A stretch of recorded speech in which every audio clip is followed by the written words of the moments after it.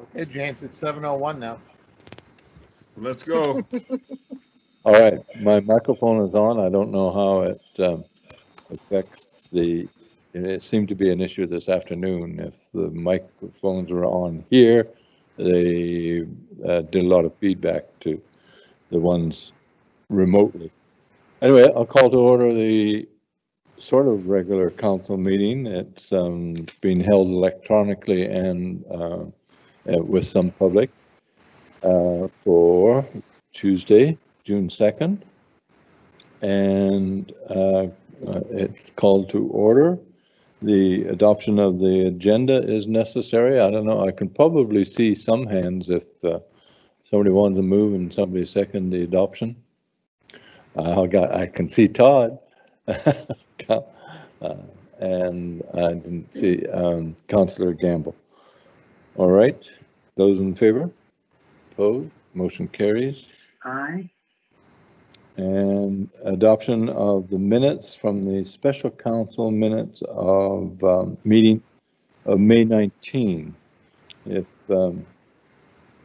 you have read those minutes, a mover and seconder, Councillor McKenzie and Councillor Ireland. Good. Those in favor? Aye. Aye. No errors or omissions, or did you have a comment? No? All right. I won't make any report other than it's awkward working with Corona, but and not the type you drink. But the announcements, Municipal Hall is opening, and for bill payments by appointment only. For information about the district's COVID response, see our webpage at lakecountry.bc.ca. And administration and management are all keeping up to what the provincial sort of edicts are, and those are what we are trying to adhere to. So we're social distancing. We have some public, particularly people that have either an application or an interest in an application and want to speak to it and are able to, then we are doing social distancing in the gallery and seem to be working at least today. No tape, or at least no video or TV of our meetings now, and until the global or Shaw comes back. And the other announcement is property taxes are due September 30 at 6 p.m. And property bills are being mailed and are due on 6 p.m. Wednesday, September 30. You can pay in person at the Municipal Hall, but we strongly encourage you to pay through your bank, online, or by check deposited in the drop box located at the front door. Eligible property owners need to claim the homeowner grant also by September 30. So be sure to do that. And as an announcement, this is probably the last council meeting. We may have one more or we may not before they are done for the year. Maybe they're done for the year, I'm not sure. But we always have a thank you for our youth counselors. So I'll give those out now. Thank you very much.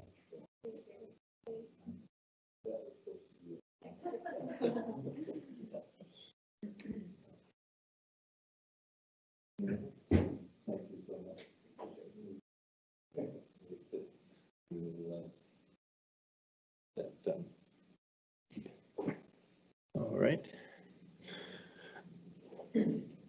Excellent contributions from our youth counselors this year, and a very hectic year for them. Unfortunately, we didn't get a part of celebrating your graduation. Are you doing anything at all?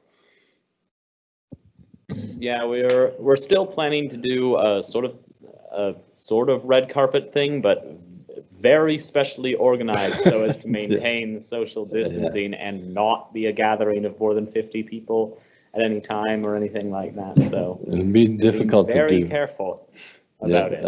I see Mount Boucherie, at least Peachland students from Mount Boucherie had a walk along the beach or something, and with social distancing, but for the grad ceremony. But well, anyway, congratulations to you all. I'm sure you're all going to pass, and on with your further education. The next up, delegation. We do have. Is that online? I don't see. Yes, Mr. Mayor, Dr. Matt Lorette. Fader is joining us with Heather Lorette from the Cal Lake Room upstairs, and hopefully our audio system will cooperate with us for this presentation. They'll be sharing their screen, and council should be able to see them on their screen now. All right. Sometime. Big delay. Maybe they didn't hear you.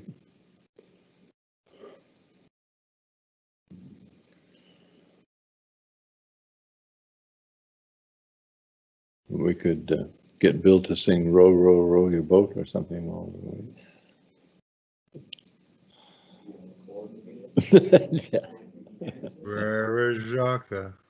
Where is Jacques? I've been studying a new language.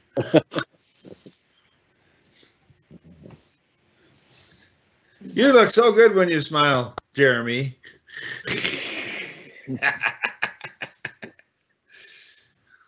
Do you like my summer beard? No, I don't like beards. I think they make people look unprofessional. Each What do you year do for a that I living? Each year I grow it in, it just gets grayer and grayer. You're in a meeting.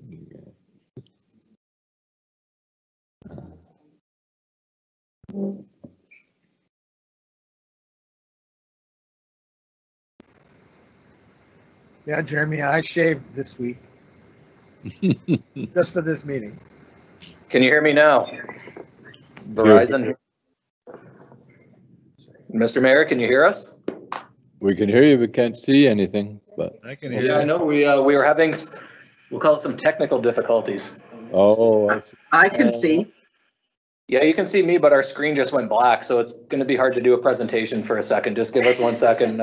Heather's very good, but I don't know if she's can remember her whole presentation by heart, so we'll have a hard time changing the screen. Just give us 1 second, please.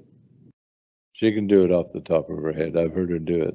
Man. I'm sure she can. You're right, Mr. Mayor. It might be a little less organized and a lot more chaotic. Chaos is good. Are we good? Yeah, sure. Good. Okay, thank you, Mr. Mayor. Introductions got Heather Larrett from Larrett Aquatics Consulting.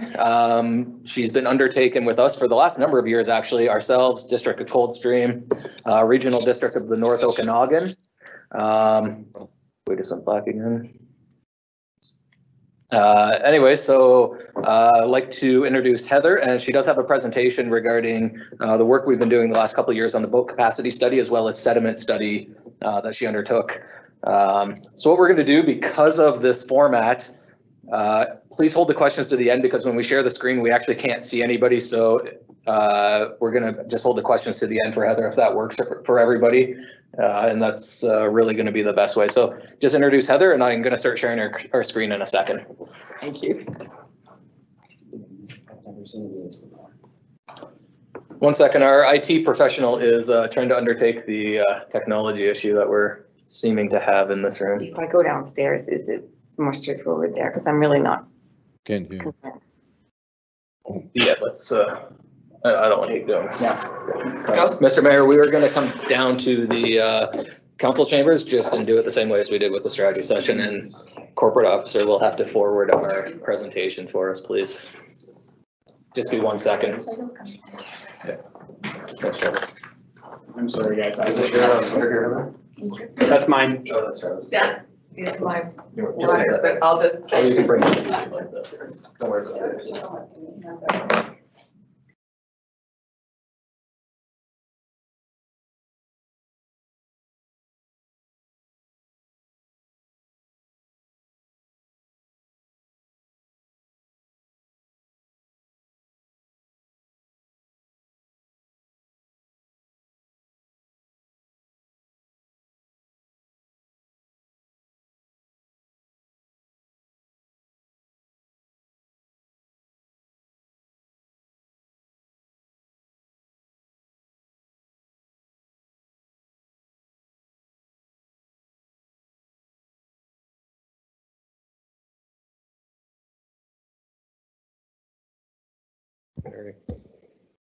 Back again, thank you.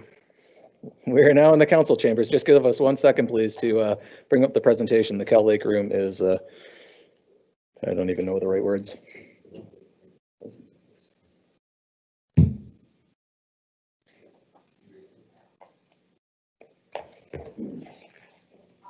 Yes. Do you have the presentation? So we're good to go? Yes. Well, thank you very much. Sorry for the kerfuffle, but it always seems to be that way these days. Mayor and Council, thank you for inviting me here and for. Oh, you're going to control the slides? Gotcha. Okay, I'll quit pretending I'm in control at all. And the Okanagan OCCP, Scott Boswell, for asking me to make this presentation. I am always excited to talk about water. And one of my favorite lakes in all the world is Kalmaka Lake. If you like Wood Lake better, that's great.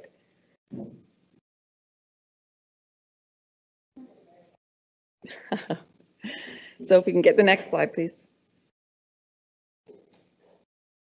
I just want to acknowledge that there's been a lot of work going on, and I'm not going to suggest that studying a problem is addressing the problem, but it's a necessary first step. And there's been a lot of work that's been happening on these lakes. For one thing, since 1999 to present, we've been doing annual monitoring, which District of Lake Country has been one of the supporters of this work. And it means that for Kalamaka Lake, we have one of the strongest data sets for water quality that is existing in the province.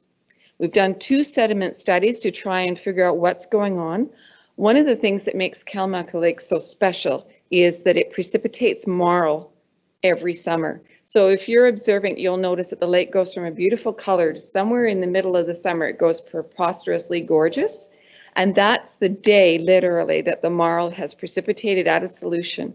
Those super fine marl particles settle to the bottom, and they make a mud, for want of a better word, that is finer than clay. So it doesn't take much to kick that up, as you'll see as the presentation goes on. Anyway, we did that.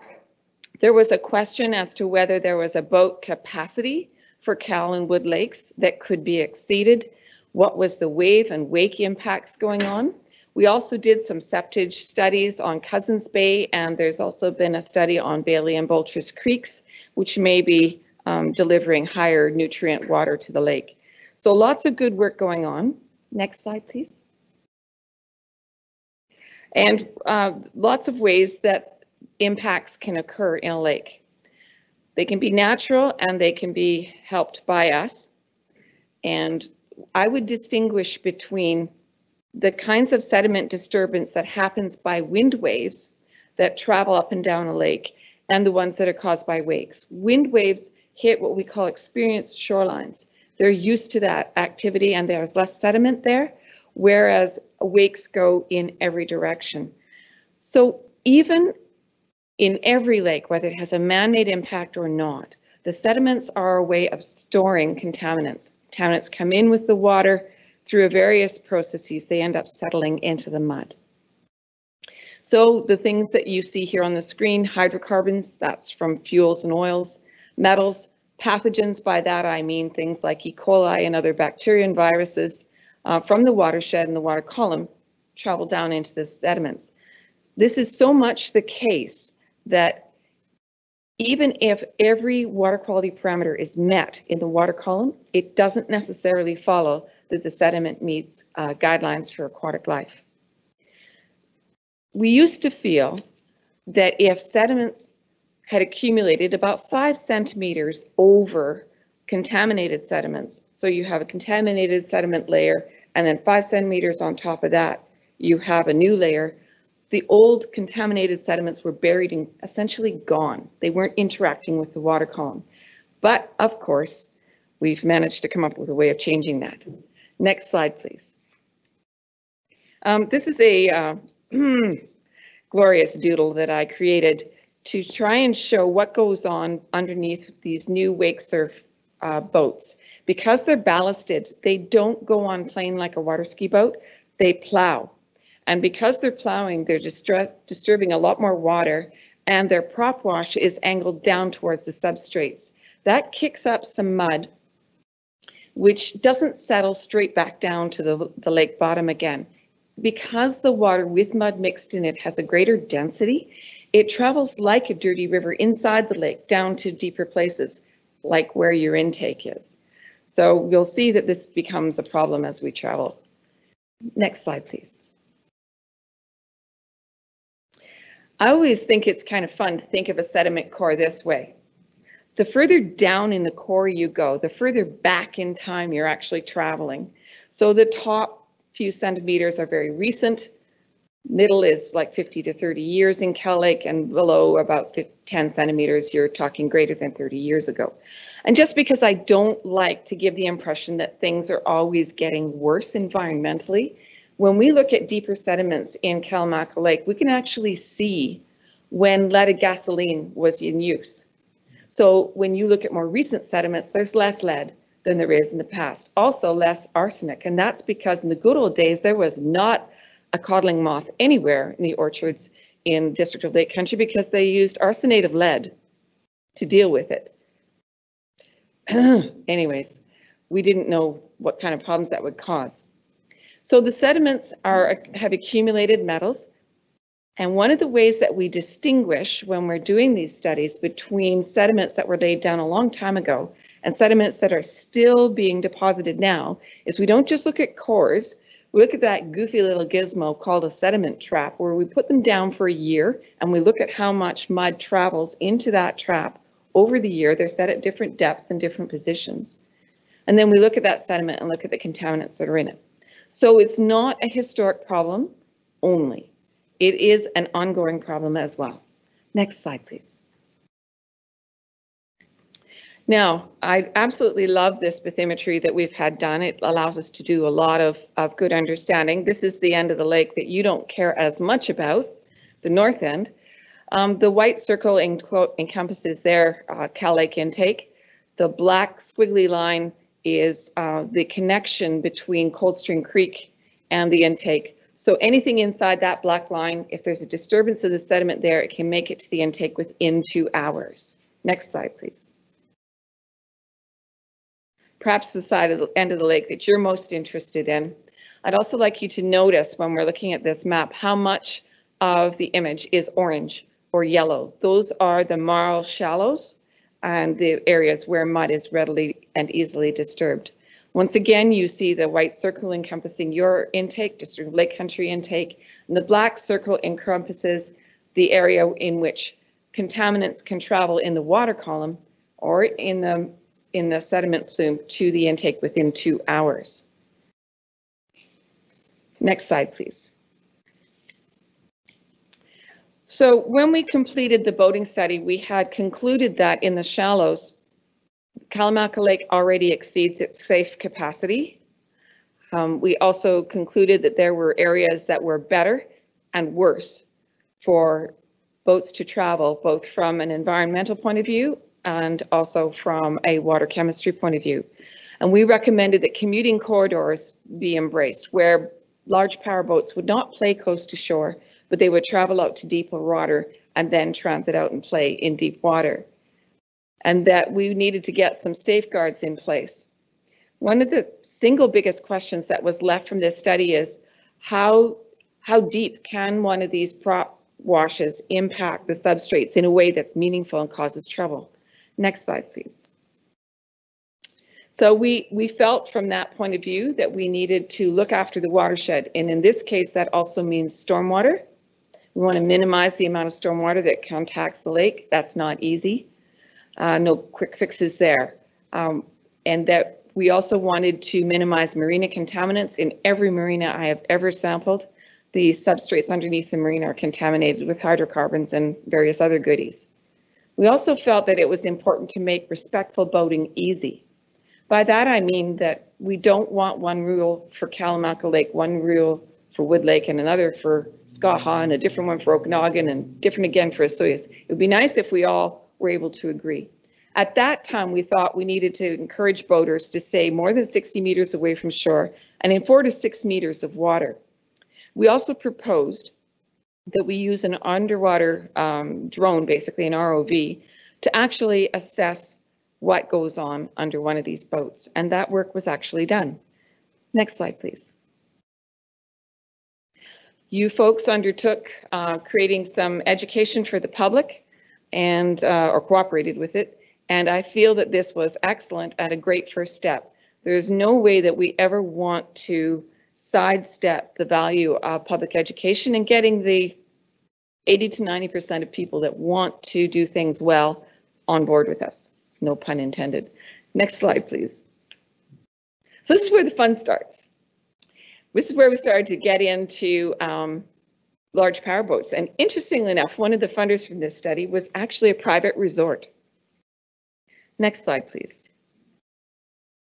So what we got to do was we got to, with help of some neighbors of mine, we got to trial what happens under these boats in Okanagan Lake in Casaloma Bay, which has soft, muddy substrate. So on the top image, you see a water ski boat just taking off, and you see on the lower image the plume of sediment from him taking off. Because remember, a water ski boat initially is not on plane; it's plowing like a wake surf boat does, or wake ski boat, whatever. And interestingly enough, the operator failed to notice that he'd created any sediment disturbance. Next slide, please. Here you have the exact same scenario, starting the exact same start position with a wakeboard boat. And you can see immediately there's a plume. Again, the operator did not recognize that. And the same plume 3 minutes later. Obviously, if it's in a shallow lake, for example, you'd be worried about just nutrients coming up from that mud, but that's not our primary concern here. Next slide, please. So we then, after we were experienced with trying it in that bay where we knew that we got an impact on the bottom measurable at 6 meters depth. Beyond that, we couldn't detect anything. We ran a trial in your end of Kalamalka Lake. If you see that orange line in the top image, that's where we put our trial. We put it as far away from your intake as possible, but we're still guilty. And you can see the line of instruments on the bottom image there. Next slide, please. So this is an aerial drone image of the first pass of a very small wake surf boat in Kalamalka Lake, and you can see the impact of the jet going down to the sediment in the center, and also the wake itself pushing out and creating turbulence as well. Next slide, please. This is just some images of what stills of what it looked like when we used the underwater drone to look at sediment disturbance at 2 meters depth. Well, not really a surprise that there was quite an impact there. Next slide, please. So what did we conclude from this? We concluded that we need to be more than in 5 meters of depth in Okanagan Lake, but in Kalamalka Lake, we need to be further. Next slide, please. And it does happen. Here you see the takeoff plume of the boat we were operating, but the arrows point to scars from other boats that have taken off in the past. Next slide, please. So just lovely image here. We had done at this point, we'd done 7 passes, and unfortunately, it's great from a scientific perspective, but from a drinking water perspective, it was not so good. And that is, After we had done this, it was about 12 hours later, you had a turbidity spike at your intake. So we are the guilty party. So in the name of science, though, what can I say? Next slide, please. So we concluded from this that powerboats needed to be in more than 6 to 7 meters of water, and paddlecraft, if they could stay inside that, we could actually have the benefit of keeping the two styles of boating separated and avoid collisions. We also would be protecting all the environmental assets, because remember, when those wakes hit shore with a lot of energy, not only do they do property damage for lakeshore owners, they're also doing a lot of environmental damage to nesting waterfowl and other things. So that was what we drew a conclusion with, and it's been taken further, as I'll explain in a minute. Next slide, please. So I've given this presentation, give or take, to a number of groups, including students, and the students recommended that we have an app that people could get on their phone that would tell them where we are recommending that they go play and for what kind of watercraft they are. Most of the large boats have a depth sounder in them, so it's not a surprise to them what depth of water is. I was a little bit shocked to discover that a wake surf boat can set you back $500,000, and apparently that's a moderately priced one. And I'm like, I think I could build one for scratch for that much, but it probably just shows how little I know about these craft. It was also suggested that we employ humor with graphics. It was suggested that we employ volunteers at boat launches that had coffee on offer to try and educate the groups of people that are keen on playing, having a good time, and not causing any damage. And then you can move further back into, do we want to go for an intake protection zone? Do you want to entrench that in some sort of zoning bylaw? Or do you want to try for ecological reserve status, which is, even for a lake, it's called a marine park, which I find slightly confusing, but that's all right. And there's also a not-for-profit that will give a lake or a beach blue flag status if it meets all of their criteria. So I'm going to ask you your thoughts in just a minute on this. I'm just going to show you some of the things we've learned in 2020, aside from how to socially distance. Next slide, please. This is again back in Casaloma Bay. We were practicing with our drone, and I told the team, go practice how to drive that thing, follow our intake out. And they said, well, we could only find this old busted intake. So I said, well, if it's actually our intake, if you go beyond the break, you'll find all the broken pieces, all the screens and things, because they said, we just found this pipe on the bottom of the lake. Well, guess what? Large boats that like to barge together and drag anchor either struck this with enough force to tear the whole intake apart, or one of the large dock repair barges that puts their poles down. We don't know which. The person or persons that did it probably have no idea, but we had a busted intake. So it was possible, although I never noticed it, that we could have had sushi being delivered with our water because there was no fish screen, no nothing, just sitting right on the bottom of the lake. So they've proposed and implemented a repair, and you can see where the proposed new and improved intake actually just went in last week, thank goodness. Next slide, please. You see the circle by that dock right where the intake goes towards shore. They were busy trying to feed the new pipe into the old one, to use the old one as protection for the new pipe, and they got to a place where they hit a problem. Next slide, please. When this dock owner put it, I believe it's illegal, extension on their dock, when the barge put down their poles to put in the dock extension, they crunched the intake pipe. So not only was it broken on the outside, it was broken on the inside. And this is my tale, my moral of the story, is I think we need to let at least these operators know where this infrastructure is. The province doesn't know. I think we need a water going down before you dig kind of concept. Anyways, that was quite the lesson learned. I was drinking this. I'm like, that's really inspiring. Anyhow, next slide, please. I'd like you to know also that the work and research that we're doing on Kalamalka Lake has gone far and wide. I've been reached out to by a couple of groups from Alberta that have shallow lakes. So they're benefiting from this research as well. And our final thought, next slide, please. Lest you think that there's nowhere to play if we start restricting boats, if you look at the dark blue and green in these lake images here, that's where we would recommend that large power boats play. So I think there's lots of space for everybody, but that doesn't mean I can make everybody happy. In fact, I think that's impossible. So with that, I will entertain your questions. Very good. Thank you very much. I had a message from Oh, and there's a video if you want to watch it.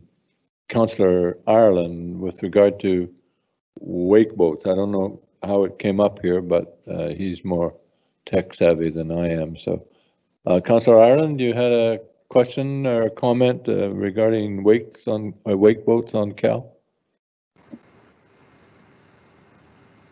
No, in fact, I think it was Kara who got a note about wakeboard boats on Cal Lake.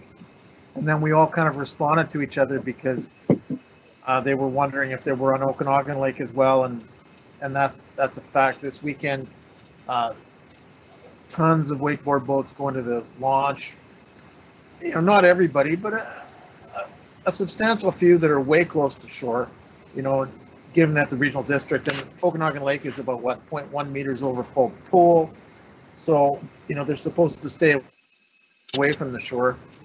They're supposed to stay away from the shore anyways, but they're certainly not. So, you know, not all of them by any means, but there's enough to make a difference. So that's just the only comment I would make on that. I would make a comment about that water intake that have been damaged by a barge or a suspected barge. This happens all the time to our water lines.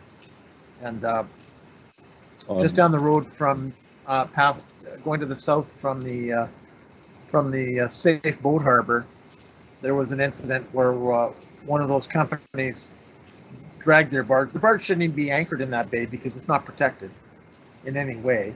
But they dragged anchor and they pulled out a water system that serviced 7 houses and destroyed it. You know, pump it, underwater pump, the whole 9 yards, destroyed everything, and then refused to help pay for it. The owners had to go after the insurance company. You know, I mean, they're out of water on Friday night, and there's nobody responding to them to help fix their water situation. So, you know, this company got sold. It's gone broke. It's apparently been repurchased and rebranded, but I don't know how we look at controlling this. But I mean, and not all these companies are bad. There's quite a few companies that they're very responsible and don't do the wrong thing. But there are enough out there that aren't responsible. They build illegal docks. They tell the owners, oh, they'll get them the permission. Don't worry about it. They can do whatever they want. And that's certainly not helping our situation. You know, it's not just large water intakes, but it's small water intakes. Thank you, Councillor Ireland. I have Councillor, in response, we need underwater mapping or infrastructure mapping, obviously, and that doesn't occur on our lake shores yet, but hopefully we'll get to it. Councillor Gamble, questions, comments? Thank you, Mr. Mayor. Yes, a couple. First of all, I want to thank Heather for the very interesting and well-presented report, which we could hear very well, by the way. And I just want to make mention of a couple of things. The wake boats have been a problem, certainly in Woods Lake over the years, especially in the shallower areas. And that can affect public and private systems. It's not just the public systems. There are many private systems that have been affected by that. So it's really good to see some actual positive recommendations with the blue sort of, which is the area that is kind of safe and deeper. I guess the concern that I would have is, will that work for wakeboard boats? Because I think they prefer the shallower water. So this might continue to be an issue. And while I'm talking, I just want to mention that there have been concerns raised for a number of years about the need to dredge the canal so that boats can get through that. I mean, people were just about ready to go and dig it themselves last year. So, you know, I know that this is a big issue, and I would like to hear Heather's comments on what is a reasonable thing to do there. Because I'm wondering, is it possible for people to go from one lake to another, to turn their motors off and use, you know, use oars, just manual, you know, poles to get through that canal? Are there ways it could be done and not cause as much impact? And then my final question, which is an actual question, is how far is the Vernon intake offshore as compared to our district intake? How many meters difference between the two? Because it seems to me, I thought ours was in quite shallow water. Thanks, Heather. I think I'm going to answer these, if it's all right, in backwards order. Your Sure. intake is tied at 20 meters. Theirs is a little bit deeper now because they were only 60 centimeters above the substrate, like that much clearance between where the intake was and where the mud is. So they've raised theirs and gone slightly deeper. You're about the same distance offshore. If anything, yours is longer, so further offshore than theirs is, because you have to get past the shallows to get there. But you are in 20 meters, which back in the day when that was put in was the recommended, and 2 meters off the bottom. What's kind of funny is your intake has 2 suckerfish that like to keep it clean, and their intake has none.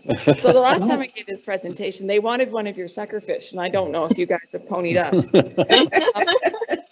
The next question was judging the canal. This is not straightforward, and it's not simple. And the larger the boat is, the deeper the draft it needs to get through that canal. It's not going to be straightforward to do it. There are all kinds of issues. The easiest one would be there will be habitat issues. The next is there'll be wall, the one wall. You're going to have to watch that. But the biggest issue is this is a navigable waterway, so you need federal approval, I believe. And also, if you think about it, the water that travels back and forth between the lakes, generally the water travels from Wood to Cal, but that depends on the elevation of both lakes. It can go either way. And we've actually proposed trying to figure that out, but that's almost a university research project, you know. But anyways, if we deepen that by, say, a meter, if you can imagine, you're taking from a, this is imaginary, but a pipe size this big between the two lakes and making a pipe size this big. So it's not a simple matter. We do know, for instance, that when Wood Lake has a cyanobacteria bloom, which produces cyanotoxins, it can travel, and depending on which way the lakes are flowing, it can hit your intake. We've been watching that over the years. So like I said, it's not a straightforward thing. It's not going to be simple or quick, and we need to think about all the ramifications of doing that. I sympathize with people. I am rather expecting, with all the turbulence that's been happening of boat traffic back and forth, and I do know for a fact that some boats travel through there quickly and they are moving sediment, that there is and has been some infilling. I wouldn't dispute that. But I would caution that this is not going to be a quick or straightforward fix, and we have to be very careful that we don't fix one problem and create another. Your Good answers. Oh, carry on. Your final question, or your first question actually, that I'm going to answer at last, is people need to like to travel shallow with these deep boats. I thought it was very interesting when I contacted the 2 companies that operate wake surf boats on Kalamalka Lake, and explained what I wanted to do, and explained it was a study. They were both completely on board with it. I thought they would try to run me out of town, but that wasn't the case, because they've been told by the manufacturer, get your patrons to go deep or you're going to start having trouble with lakes. The shallow lakes get hit hard fast. And they've also encouraged people that if they are in less than 7 meters of water, they're going to have an awful wave. The wave isn't a nice, clean, big, happy wake surf wave. I don't know what that means, but it means something to them. But the translation to me is, if your wave has a different shape, it means the bottom of that wave's hitting the bottom of the lake. There's no 2 ways around that. So maybe that's one way to encourage these folks. I know they want to be seen, But if they're going to Yeah. have a prettier wave, maybe they'll go out deeper. It's a thought. Yeah, that's a good thought. Councillor Scarrow. Hello, thank you very much for your presentation. A couple of things that have floated up here. You mentioned that Cow Lake is always over capacity, but you never really mentioned what the capacity is. And I know that that's kind of a floating number, but I would like to know at least a ballpark or a range of what that capacity may be. Secondly, you talked about the different depths that wake boats create damage on Okanagan Lake as compared to Cow Lake, as compared to Woods Lake. So I understand that the lake bottom obviously plays a role in that. And of course, your studies on Cow Lake. So I'm wondering, do we know anything at all about Woods Lake, its bottom and its capacity? Or is your study exclusive to Cal and you kind of never looked up that way? Lastly, or one of the last things is the canal between Okanagan and between Wood and Cow Lake. Could it be serviced with a motors off pulley type of T-bar type thing that you'd use on a ski mountain, where you'd actually pull boats that are shut off through that canal? And would that still cause some of the damage that we're having, or would that eliminate an awful lot of it? And the last option is the fairly obvious one: is there any possibility of banning wake boats on one or more of those lakes? Thank you. I'll wait your answers. Thank you. I think I'll answer yours in hopefully the order that you asked them. About capacity, I was actually quoting the first study that we did in 2016. So it's actually a boat capacity study with all the mathematics and equations and all those good things to figure out how many boats per square, well, I'm going to say square meter, but that's obviously dumb, you can have on the lake. And it proved basically what the residents were telling me. At the south end of the lake on a weekend, it's over capacity. It's over the safe boating capacity. And they tend not to put their boats out on long weekends. And the whole of this study began because your staff recognized that, or on the water system, that they had this strange occurrence of turbidity issues on the intake on sunny long weekends. So, and I said, no, it can't be the boats. That was where I started, but I've gotten smarter since. So that work is already done, sir. Yes, it's true. We looked at Kalamalka and we looked at Okanagan Lake. In Okanagan Lake, the impact was visible at 6 meters. In Cow Lake, it was actually deeper than 8. 8 is the deepest that we thought to look. Silly us.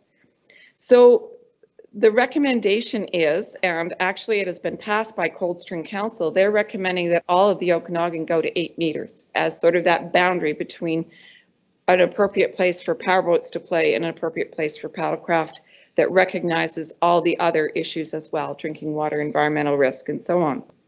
Before you go on, could I ask, is the bottom of Woods Lake completely different than the bottom of Cow's Lake? Are they completely different environments?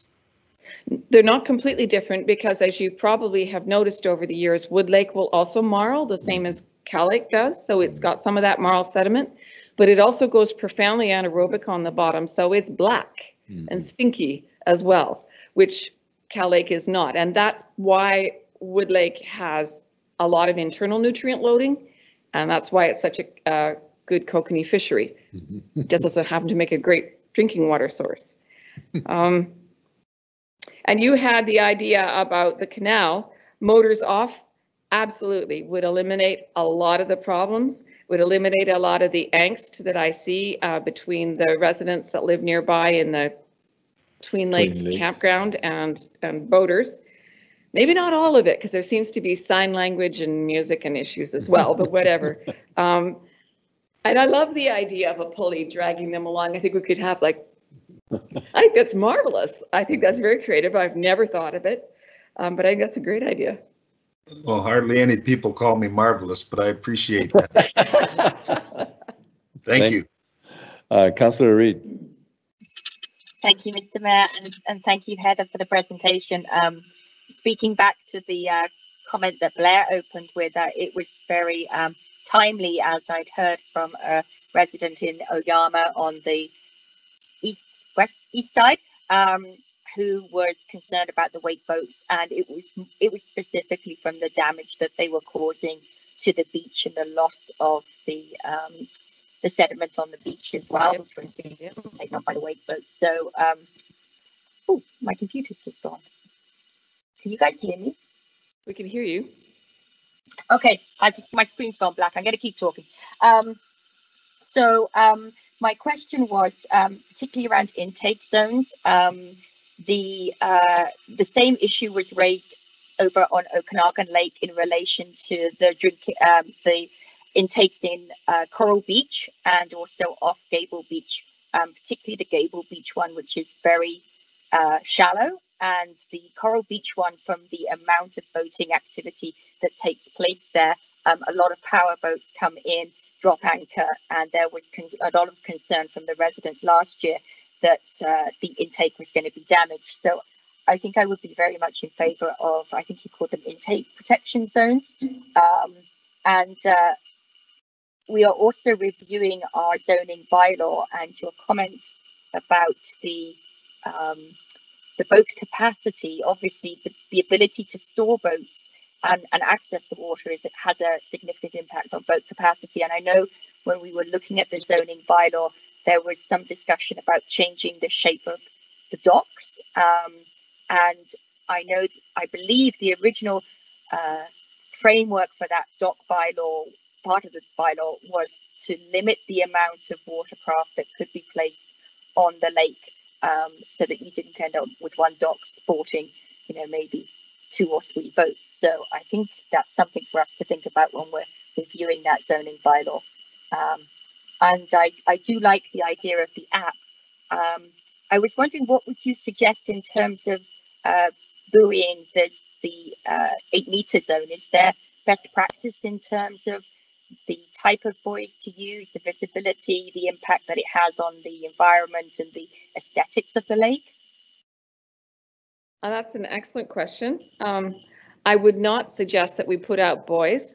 I think it would look awful, and you actually need federal permission to do it, which takes before COVID, it took 6 to 10 years. So who knows what it takes now. But the suggestion from the students was to actually map where they can play and map where the intake protection zone is, but not necessarily show the exact position of the intake, for fear that there would be the odd person that would take that as a challenge to try and score a bullseye, or I don't know what. But anyways, just to show the intake protection zone, because obviously that's the area we really need people to pay attention. We've got 2 hours before it's going to be in the intake. It doesn't give you much time to respond if there's an issue. Yeah, I think that would be the best idea. So you would have mapping available at the boat launch. You would do perhaps this app, but you would not put out buoys. I think for one thing, people would tie off to them. And the strangest thing happened at the other end of the lake. They put out a buoy to show the end of their intake, thinking nobody's going to do anything. Actually, nobody did anything because it had a big sign on it, and the community around publicly shamed anybody that tied up to it. But the seagulls that like to feed at the dump did not get that message. And they found it was just a marvelous place, congregate around the yellow buoy. So you could actually look in the water and see all the dropping through the water column. It really wasn't what we were after, but I couldn't have foreseen that one. That was pretty funny. Oh, the one thing I was going to ask, Heather, with the app, and obviously with crowdsourcing GI information and things like that, would it be possible to add the functionality for property owners, if they do have a private intake on the lake, to actually include that on the mapping? You're making it their responsibility to identify where it was, but allowing that to speak to Blair's point about it's not just public water intakes, it's private water intakes that are affected as well. That's a great idea. If they're willing and sure, it would be have a license. Yeah. It would be great. And I think that would also just keep informing people, especially if they're from out of the region, this isn't just a lake to play on. This is drinking water, and some people just don't make that connection very well. Okay. Thank you. Councillor, oh, sorry. Have you finished, Councillor Reid? Thank you, Mr. Mayor. Yes, thanks very much. Yeah. Councillor Koza. Thank you, Mr. Mayor. Thank you, Heather, for your report. When I read it, I got so excited I couldn't sleep that night. I stayed up the whole night. If we're talking nautical terms, I can actually say that this is for sure in my wheelhouse. I grew up on Wood Lake on a little farm, and I know that was only 5 years ago, Blair, but I watched that lake transform from a quiet little lake to what it is now, where I don't even go out on it because I don't enjoy it. It was neat when I was reading your report, all of those pictures and stuff like that. Greg and Kyle are both water quality grads, and one of the classes that I got to take in university was limnology for me and Walker. So I don't know if you've ever done any work with him or whether he's retired now or not. But as far as the sediment kick up, one of the other things I am is a scuba diver. And yeah, once you're in the water and stuff like that, and other divers kick the bottom, I know exactly what you're talking about. And that footage you showed there, that was just some awesome photos of what it actually happens, what it's actually like. Todd and I have been trying to work, and the other counselors, but we've been trying to work on getting that dredged out. So just as if we keep pushing and pushing, eventually we'll do it one day. And if Coldstream is going to be putting in some sort of 8-meter whatever you want to call it, I'm not sure what the actual bylaw or whatever, should we support them in that too then? If they're going to be doing that endeavor, that way it would be all of Wood Lake and all of Cow Lake would be the same if we go streamline with what Coldstream is trying to do. And I seen that you're maybe looking for some water ambassador volunteers, so I nominate Todd. Thank you. And you, Councillor McKenzie, I have you next. Thank you, Mr. Mayor, and thanks, Heather, for that presentation. So I spend quite a bit of time on those lakes, seeing I live right between both of them, and I get to watch that canal on a daily, walking my dog. So I get to see a lot about what that lake does, and I watch a lot of boats go through that channel, and they're stirring up a whole lot of mud, and that's heading usually 90% of the time into Cal Lake. Mm-hmm. The other 10% it goes into Woods Lake, which confuses some people. But so I would want to look at that that canal a little closer to see what we can do, because no matter what, we're always going to be stirring up that mud there, and that is hitting into our water supply for sure, as you have pointed out. So that whole shallow area all the way out to where we have our intake, it would be kind of nice if we could have restricted speed zone in there. I don't know how we accomplish that if we're not going to be putting buoys out, because that's usually the only thing that's going to, have some kind of marker to show people. I know in the fishing world, they put a big triangle on the side of the lake on one side and another one on the other side, and it's everything across that line is included. Whether that would work, we get a lot of people that don't know the lake. You have to educate them somehow. Don't know the signs. So I do believe we need to restrict the speed. As far as Bill's idea of pulling the boats through, the only problem with that is if you go there on a busy day, there will be 6 boats backed up on one side and 8 boats on the other side, and you're only going to complicate that issue. So unless you can do multiple boats and have some kind of person monitoring that, you're going to probably end up with a pirate battle on the water. Maybe it'd be like a ski lift, you have different chairs going in the same direction. So there is, it's definitely a big issue, and I see with the water is a little higher right now, and this is where the problem came in when we flooded. The waves actually erode the sand and the dirt off the bank and pull it into the middle. Sure. And so underneath that bridge, if you walk there on shallow water, you'll see that it's eroded quite badly actually. And at some point, somebody's going to have to go in there and take a look engineering wise and see if that's still good or if it's getting compromised. So that's some of the issues I see with that area.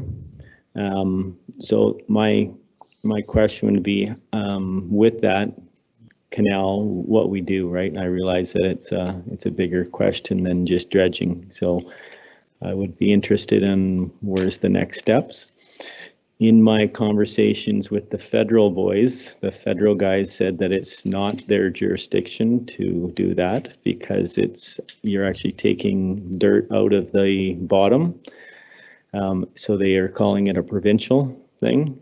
So this is one thing I found in talking and asking questions is this is something that everybody points the finger at somebody else, and nobody seems to have the full authority to deal with it. So it is definitely an interesting one. So I look forward to us talking more about this one. For sure. Appreciate that. Sorry. As far as maybe I'll just finish the whole and just see if you might be able to answer multiple.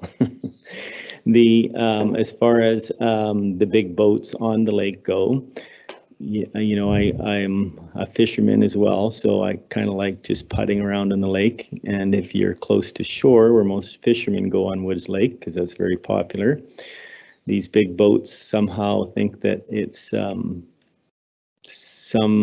know, if they're showing off or what they're doing, and they want to go between the fishing boat, who's in shallow water, and the shore.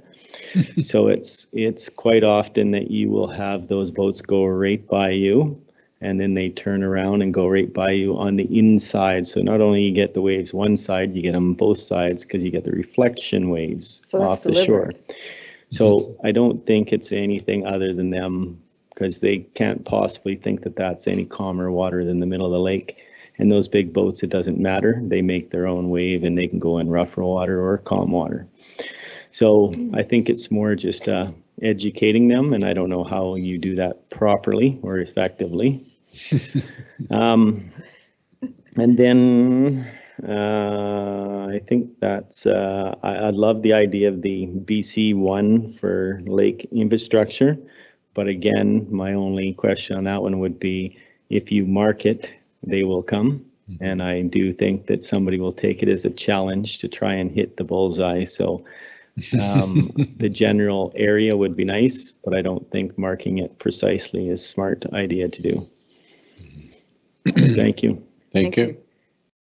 In answer to your comments and question, I would also add to your fun with the, there's 3 locations on Wood and Cal that we sampled in 2018 that were very, very contaminated. The 2 marinas and the canal, which is not a surprise to anyone. But so that substrate is contaminated as well. And it's tragic in a way that the boats are making life difficult for themselves and others in actually accelerating the infilling of the channel. So it's not going to be straightforward, and we're going to have to be careful that we're not promoting something that we can't live with the end product of, right? So that's going to be challenging, and that's where I try to play dumb, and it's not it's not science. This is politics now. So yeah. I would suggest that a buoy line would be a last resort. I would also suggest that speed limits don't work, so those boats go slow, unless it's a really, really, really slow. They're putzing along at 12 k's per hour. It's a very slow boat, so speed per se doesn't really do it. And of course, as you've probably observed, the wakes from those wake surf boats are tighter. The waves are tighter together, and they're taller. And so they strike whatever they're going to strike with more energy. So, you know, it's just, and they're not getting smaller. I've seen a couple out on Okanagan Lake this year. I'm like, okay, that's how you spend $500,000 on a boat, whatever. I agree that the next steps won't be straightforward. And I had not heard that these big boats were deliberately bullying. I thought they just wanted to be seen, but that's not encouraging at all. And, you know, maybe that's when any sport is new, you get the individuals attracted to it that like to bully. I don't know. But one of the things that we did do to try and educate, one of the reasons that we took the approach that we did, so we didn't do a whole bunch of science and pages of equations in the reports. We thought it would be better to actually show people what we see. So we did actually create a video, which I don't know if you want to afford the time or you feel you're out of time, But we do have a video that you can watch where you actually see what we see underwater.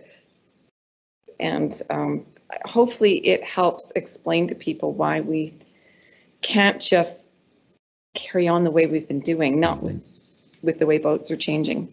Is the video here? It is. All right. We have time. Everybody's had a good. I think, Mr. Thank you Mayor, very much, by the way. Great probably for ease of it, I'll send it around to Mayor and Council just because it is 150 some megs, like. Oh, okay. So it's a fairly, 5 minutes at least, like 524 and the commentaries off. So what I'll do is figure out from my Google Drive, because it's big, how to share that around to Mayor and Council for review, and try to attach the link to the minutes for the public consumption of that. That's a good plan. Okay, Thank you very much. And you ready for a second round, or I have three other councilors, three councilors that. I'm at your pleasure. Good time. Councilor Ireland? Again? Or are you done? Hold on. Yeah, you know, I'm not done because you kind of surprised me on the first one there. Thank you. It's been an excellent presentation. And one of the things that just occurred to me just now, it's sort of my last little bit, but I'll launch it first, is in this video, is this video getting any play in any media? I mean, could we put this video on Castanet and say, this is what people are doing? I mean, talking about educating people, it's not going to work with the people that drive the wakeboat boats all around Todd's fishing boat, or the people that try to kill me in my sailboats on a regular basis. So, but you know, it's certainly a way of getting that message out to lots and lots of people. Right. So I don't know if you thought about that, Heather, or not. Another question I had for you, that internal nutrient loading that's in Woods Lake, is that attributable to any specific thing? Farming and sewage. Is it just a function of that particular lake? Sure. Where's that coming from? Okay, I'll answer them in reverse. The internal nutrient loading in Wood Lake has been happening for hundreds of years. I do not suppose that our development of land in its watershed has helped matters any, but I would say that by and large it's natural, and that's partly why it's such a renowned kokanee fishery. If you want a lake to pump out a lot of fish, it's got to have a lot of nutrients, so it's kind of at odds with the kinds of lakes where we want to pull drinking water, and that's why. So a lot of that is natural. I'm not sure that all of it is, but if we look at the mud, like if you go down hundreds of years worth of mud in Wood Lake, you still have very high nutrient mud. To answer the question about the video on Castanet, I would actually be interested in your opinion, and I would defer to the council here on what your wishes might be. We have a minimum of subtitles in it because we felt we would always be voicing it over, and we didn't put more information on it because we thought we could just adapt what we say to what the audience is, right? But if you feel that there's value in uploading it to Castanet or your own website or wherever, and you wanted more subtitles or less, please let us know. We feel very strongly about this as a company, and we'll just do it. Good. And you're welcome to use it. It has gone through the BC Lake Stewardship Society, which is how Alberta got a hold of it. So it's pretty exciting, really, to me, that just giving people a chance to see what's actually going on instead of burying them in a bunch of boring science actually has been the right approach in terms of educating the folks that want to do right by a lake. Good. Thank you. Yeah, no, I mean, I 100% agree, and I think that's a really exciting way to get the message out there. So I'd be super interested in, you know, I mean, I'd like to see it, but super interested in seeing us getting this on Castanet and any other kind of media that could be out there, because we need to get to a broad lot of people. I mean, one of the problems that boating suffers from is that, you know, there's guys like Todd who have boated, or myself have boated all our lives, but the majority of people driving these big boats around you know, these $500,000 boats, they have very little boating experience. Or if they go and rent one from someplace, they don't even have to have a boater's license. Mhm. So they have, and even if you do have a boating license, there's no practical exam. So it's marginal at best, the training that it puts into you.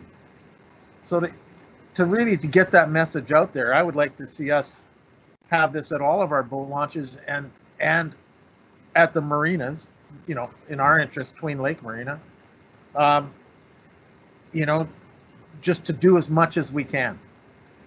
Because I don't think these people realize, you know, there's places in California that have forbidden boating. That's You right. can no longer powerboat on those lakes because they're water sources. Yep. And, you know, it seems like it could never happen here. Well, you know, it might not in our lifetime, but it could happen. It could definitely happen. So Thank you. I'd like to see us target, you know, the marinas, all our boat launches. I mean, I know that the boat launch near me, which is highly used, never doesn't have any kind of signage involving that. So I'd like to see it down there for sure. So thanks again, Heather. This has been a tremendous presentation. Thank you. Thank you. Thank you. Thank you. Councillor Reid. Thank you, Mr. Mayor. I'm speaking to Blair's point. I think what struck me also in Heather in your presentation is that when you were talking about the boats who made the wake, you mentioned a number of times that the operator was unaware of it. So it was just something that they hadn't considered. So therefore, education would be the key. And maybe there's an opportunity to engage with the Okanagan Rail Trail and the ambassador program that they have there to help educate the wider public. My question to you would be, obviously you can hear there's a lot of interest and energy and passion in council about what you've said and taking action. If you could get your wish list and have 3 things that this council would do in the next 12 months, what would they be? Oh, what a wonderful question. You're right. The operators were unaware. Like when I was on one of the boats in Cal Lake, and I asked the drone operator when we got back to the office, did you get anything? Because I didn't think there would be. He goes, oh yeah. We put it on the screen. I'm like, what? So even I was surprised. So definitely there's room for education. I would really love for, I'm not telling you what to do, okay? I was asked for a wish list. I'm asking you what you would. I'd love for you to endorse the concept of separating whether, and I think 8 meters is a wise place to separate the different boating activities. I realize that won't be necessarily all that straightforward once you get into it. I would also like to suggest the app. I think that's a good first start for educating people. Most young people, to my utter amazement, have their phones on boats. In fact, you can't separate them from their phones. So the fact that they don't like water very much doesn't seem to matter so much. And I think signage, good old fashioned signage with friendly people that are already talking about invasive mussels. And I think we need to keep it from being doom and gloom. I feel like our entire society is oversaturated with emergencies. Even before COVID, I would have said that, never mind now. So I feel like it needs to be, the messaging needs to be fun.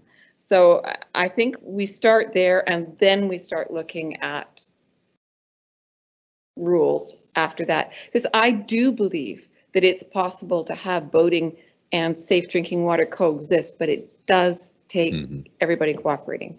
All right. Thank you. Thank Councillor Scarrow. Hi, you guys. It's been a long discussion, so I'll be really, really quick. I'd just like to go back to the canal and directly talking to my fellow councillors. We have to, with the kind of stuff that's going through that canal, as Todd says, it's degrading it every day, degrading it even further. Councillor Gamble mentioned that there was some people, local people, that were going to get out and deal with it themselves, which would probably be the wrong thing to do. At some point, me not being a boater and Todd and Blair being boaters, is it a necessity to have that canal open, or is it a convenience? And is the convenience worth the cost to our water, that canal, and the environment? Or is it a mitigated type of thing where in the summer when the water goes down, perhaps we should consider closing that to boat traffic? And then going back to the tow bar type of idea, less boats going through is better for the environment and for our water. So if it was done in a controlled one this way, one that way manner, and if it took some time, then those 6 boats that are waiting out there to cross would go do something different. and maybe that's not a bad thing. So this is just mostly for council, just to say, maybe we ought to think about that. I don't know. I wouldn't miss it. You two might, but that's my thought. Thanks for your time. Thank you. You know, I'll get you. I have Jeremy, and then we'll get the youth counselors to give us some perspective. No, I just wanted to re-bring up, thank you, Mr. Mayor. I just wanted to re-bring up the 8-meter buffer thing that Coldstream is moving forward with it and get some more information on that and see if we can streamline with them and make it a concentrated effort, would hold more weight, maybe even as well the regional district in North Okanagan, because they're the west side of the lake in a bunch of areas I know. And as well, you said about speed, but is it as well that you have no wake zone, so it doesn't matter what speed they're going, they can't make it, they're not allowed to make a wake type thing? Yeah. And yeah, I didn't allude to that too, but I got a speedboat as well too, and it's a big cabin cruiser, and for me to get through that channel, pretty much everybody on the boat has to get on the nose of the boat, so it dips down so the leg can come up enough so I can get through, and that's why I don't even really go out there anymore, because it's not conceivable for me. So that's why I'm pushing for this canal to get fixed too. And I don't think the idea of a tow rope thing would work too well because of the infrastructure mess of that. Like, how would you'd have to put in footings on either side and have mechanically, I just could not see that working at all. Thank you. Thank you. Councillor Meyer. I would just like to say I love the app idea. I think that would be really cool. But also, I don't know if you guys have like an Instagram page, but I think getting like the video out on Instagram would be pretty helpful, because I know a lot of like everyone has Instagram basically, and they all would see it on there, and I think that would be a cool way to get out there. Good idea. Yeah. All right. Councillor Templer? You don't have anything? Good. Okay. Councillor Gamble. Thank you, Mr. Mayor. And I like this discussion and all, but I just think, and I think Alberto has probably given the best suggestion that he's going to assign this discussion of the 8 meters to Matt and come back with recommendations. Just because I was going to suggest a notice of motion, because I do think it's important for the public have an opportunity to hear about this and have an opportunity to comment. That's all. Thank you. Yeah, I think we're on it. Sorry, Your Worship, if I may. Oh, yes. A couple of things. We are at this point because there was a previous resolution of council on authorizing this study along with other jurisdictions and agencies, as Heather described. Obviously, this is just one of the steps in the process. So we are going to continue to do the work. We've got the input and feedback from council with respect to policy, with respect to a number of other issues. And obviously, we're going to work with Heather on all those. And we're going to come back to council with some options to consider and recommendations. Formally, we don't need a resolution of council because the resolution of council was given already when we started this process. Great, thank you. And thank you very much for a great presentation, and just keep on studying. Science is good. Just Mr. Mayor, thank you to Heather. For councillors that brought up their wish lists, etc., I'd just like to happily say that we're ahead of you actually on this, and your wish list has already been being looked at in terms of, if council remembers the discussion about a paddle trail that we are working on, the opportunity with regional district and district of Coldstream. As Alberto said, where this came from is the council resolution in 2016, I believe it was, starting that we do have an official working group with Okanagan Conservation collaborative program, District of Coldstream as well as Regional District North Okanagan. And they were successful, Okanagan Collaborative Conservation Program, with a OBWB grant this year. So the pamphlets that Heather showed came from that program. We talk fairly regularly, and education is the first step. So there is further information coming out, as well as we're looking at the strategies for whether it be the tactics through Instagram, sharing these things. So we're on that path already. I hope that addresses some of that. But when we talk about coordination, yeah, we're working with District of Coldstream already to make sure we're coordinated on the lake. And the actions that we take are consistent amongst each other. So that has been a partnership, and we did receive a $25,000 grant this year. The OCCP did, to benefit this work. So there is funding there through that group for better, and as Heather said, happy signage. We are in alignment with that thought, and we'll continue to work on those programs. So thank you. Councillor Ireland had a question for Matt or comment? And Councillor Reid. Yeah, thanks, Matt, for that discussion there. It's good to see that we're going down that track. But I was just going to respond to the talk about the cable tow. It's actually 100% viable. There's a cable park in West Kelowna that's been discontinued for wakeboarding. So it could be, that sort of thing could be easily adapted to this sort of thing. The infrastructure is not that big. It exists in the water. There are cable parks all over the world so that people can wakeboard without having a boat. So it exists all over the place.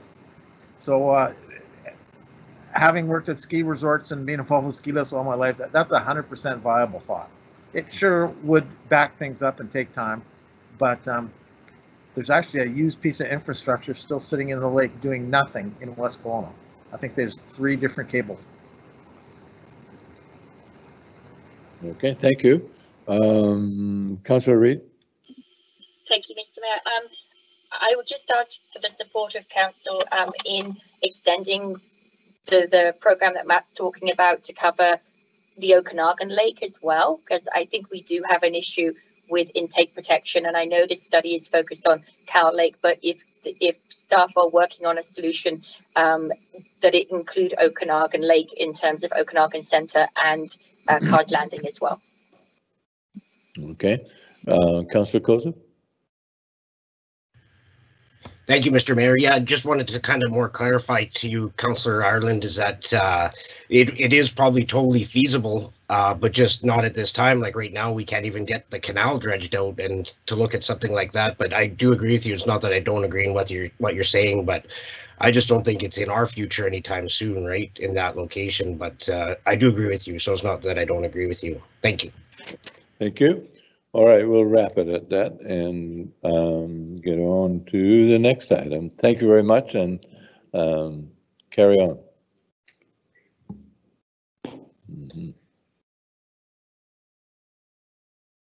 All right. That was Your Worship. question. Yes. So the next item is zoning amendment bylaw number 1089. Which is also called the Stone Dragonfly Farms application. This was given three readings on March the 3rd, 2020. Went through a first, second reading, and a public hearing. And the preferred staff option is that the bylaw be adopted. Okay. Councillor Gamble, any comment? Yes, Mr. Mayor, I will be voting opposed to this application. And the reasons are, first of all, I believe there will be a negative impact on the farmland with this nearby density. Secondly, I think that this is on the fringe of the urban containment area in the District of Lake Country. And if you study the maps, you'll see that. We just turned down a development on Macubri Road, which was a similar fringe area.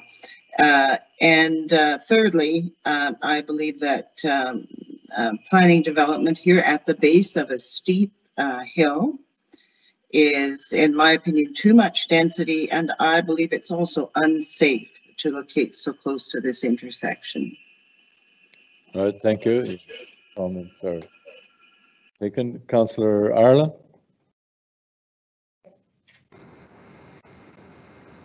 Yeah, thank you, Mr. Mayor.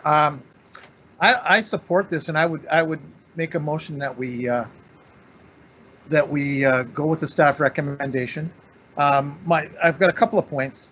First point is, as we talked about before, we are desperate for affordable accommodation that's near an elementary school. We have none anywhere. This was pointed out by people in the community involved in the real estate business, saying that, you know, the affordability of these places is tremendous, and we don't have that kind of inventory in Lake Country, and we certainly don't have anything like it within walking distance to a school. Okay, I need a motion. I don't have a motion on the floor, so you want to move it? Yeah, I made that motion when I started. Okay. No. And a seconder? So, Councillor McKenzie? Further discussion? I'd just like to finish what I had to say. Oh, sure. This is, I would not, you can't compare this development to the one that we just turned down on Macubri. There is a bus stop outside this development.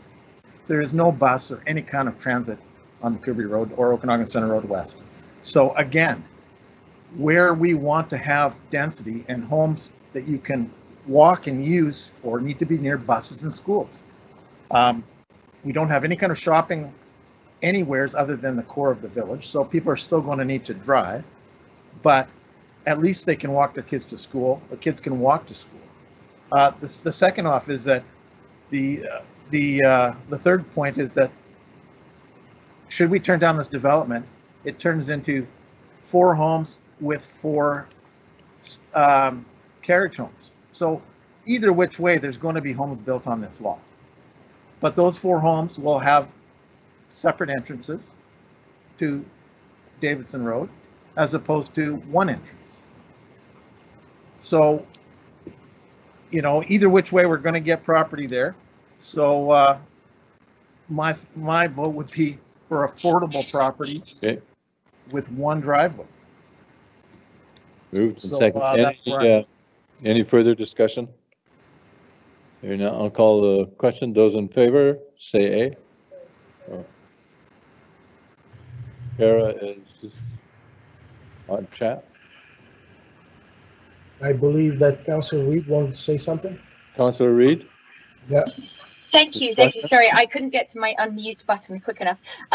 My question would be, maybe staff can advise, because I don't, Alberto, tell me if I'm stepping out of line here, but there was an issue with the fence that was up on that property, blocking sight lines, and I wondered whether staff had any indication whether it was the intent that that fence remain, or is that just while the development continues?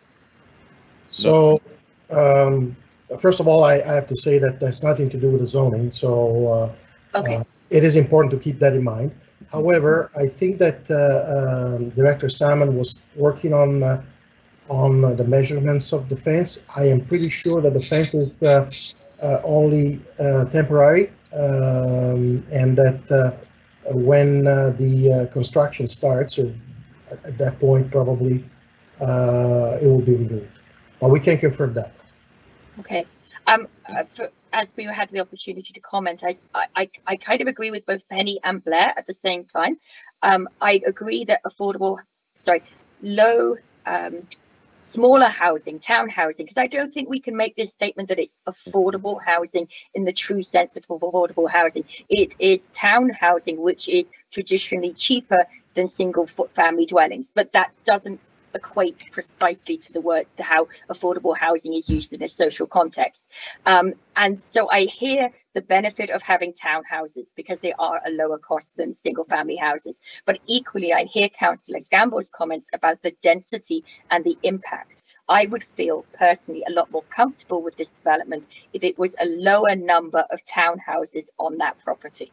So that's where I'm sitting at the moment. So I'm not against the development, but the density, I feel is a little high for that corner to have 20 cars. Two cars families are quite common coming in and out of that intersection. So I support Councillor Ireland in the usefulness of that housing to the community and the proximity to the school and to the transit system. And equally, I hear what Councillor Gamble's saying in terms of the volume of that housing on a busy intersection. Thank you. Councillor McKenzie. No, I'm sorry, Councillor Scarrow. No, I'm just supporting the resolution. I believe the 3 points that Blair put are generally my points. Thank you. Councillor McKenzie. Thank you, Mr. Mayor, and I will echo that as well. I think the 4 driveways versus 1 is a big thing for me, and 10 units versus 8, that's not really a huge issue, especially when they're going to be lower cost. So I support this as well. Councillor Blair, a second time? Hold on. Sorry? We can hear you. Did you have a comment? You're muted now. You're muted. Somebody muted you. Okay, I'm unmuted now. Yeah. Yeah, I'd like to emphasize, you know, when Kara's talking about the density, we're talking about 2 homes, 4 driveways. 2 homes or 4 driveways. And you say it's not really affordable housing. Well, Discussion. a townhouse that's $400,000 is $369,000 below the cost of the average home in Lake Country. So, you know, a townhouse is what people can afford, especially young people. And if I was a young person with kids, I'd be looking to someplace near a school. So, you know, unless we're prepared to build a school some other place, an elementary school, I don't believe there's any opportunity to build anything more around Peter Greer. So I think this fits in and is a natural for where it is. Thank you. All right. Councillor Gamble. Thank you. And just to comment a little bit on 4 driveways, we have been told that that is the possibility, but if staff were to look at this, and especially looking at the distance from the intersection, it may be that we actually couldn't put 4 driveways onto the Davidson Road. Just looking at where they would be very, very close to the intersection, if you know that road. And it is a very steep hill. You know, it's the kind of thing that could create real safety problems in winter, which is one of the main reasons that I think that, and this was raised by many people, by the way, at the public input session. So I really think that is not in our best interest. As far as affordability, I think Councillor Reid talked about affordability. In fact, townhouses, we have a number of townhouses in Lake Country that right now are nearly $600,000. So I don't know that that's very affordable. Most of them are very small, 2 or 3 bedrooms.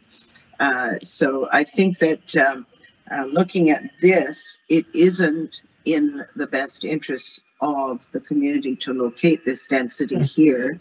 And it would seem to me on the fringe of development is not where you're going to put the highest density.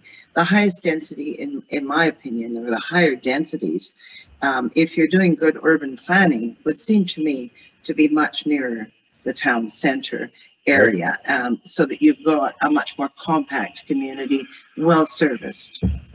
Thank you. And we're repeating ourselves. Councillor Reid, are you? It's a new question, I promise. So I wasn't there at the meeting on the 3rd of March. So Councillor Arnold, you mentioned the 400,000 was the price tag. Is that confirmed? Is that something that the developer has committed to that price?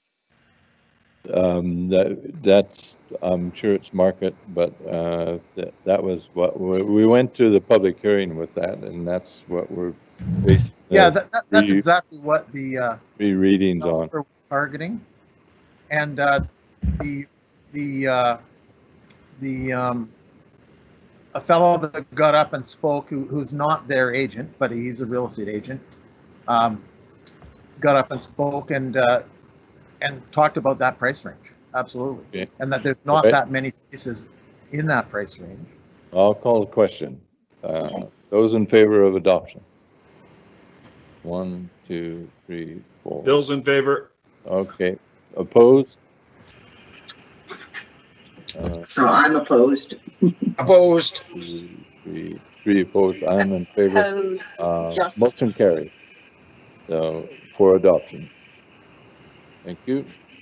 Who? Councillor Gamble, Reed, and Kozub opposed. All right. Moving on. Oh, public comment. How are we doing public comment? Thank you, Mr. Mayor. So for public comment, anybody that is physically in attendance is welcome to come to the podium and speak to council. We will also be posting a phone number on the live feed right now, and any members of the public that are watching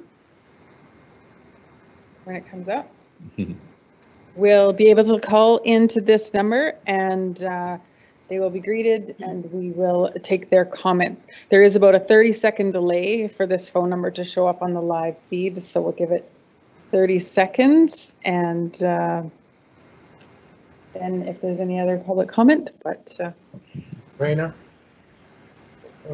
your worship, just to make sure that the public, members of the public that are watching this, they understand that the 15 minutes is total for the public comment section of this agenda.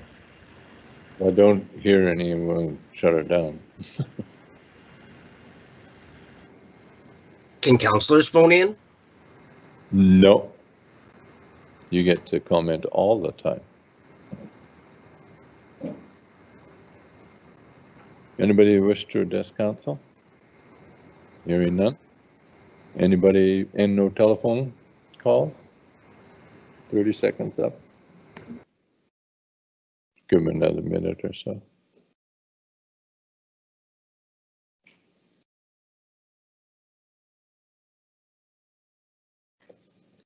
I suppose we could get on with it, and if somebody calls in, they can comment. How would that work? that could work. We would see them calling in and we would ask them which item on the agenda for public comment that they wanted to speak to, so we can continue on if that's the chair's desire. Really good. All right, we'll get to the temporary use, item 9. And anybody introduce? Oh, Councillor Bessie, planner. Thank you. Good evening. Microphone on. Can you? Yeah. Just wait for the presentation. You have to. You have somebody? No. Try. You do it off by heart.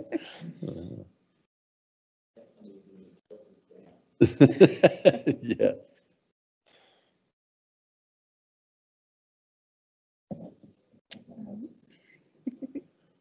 It goes on the big screen.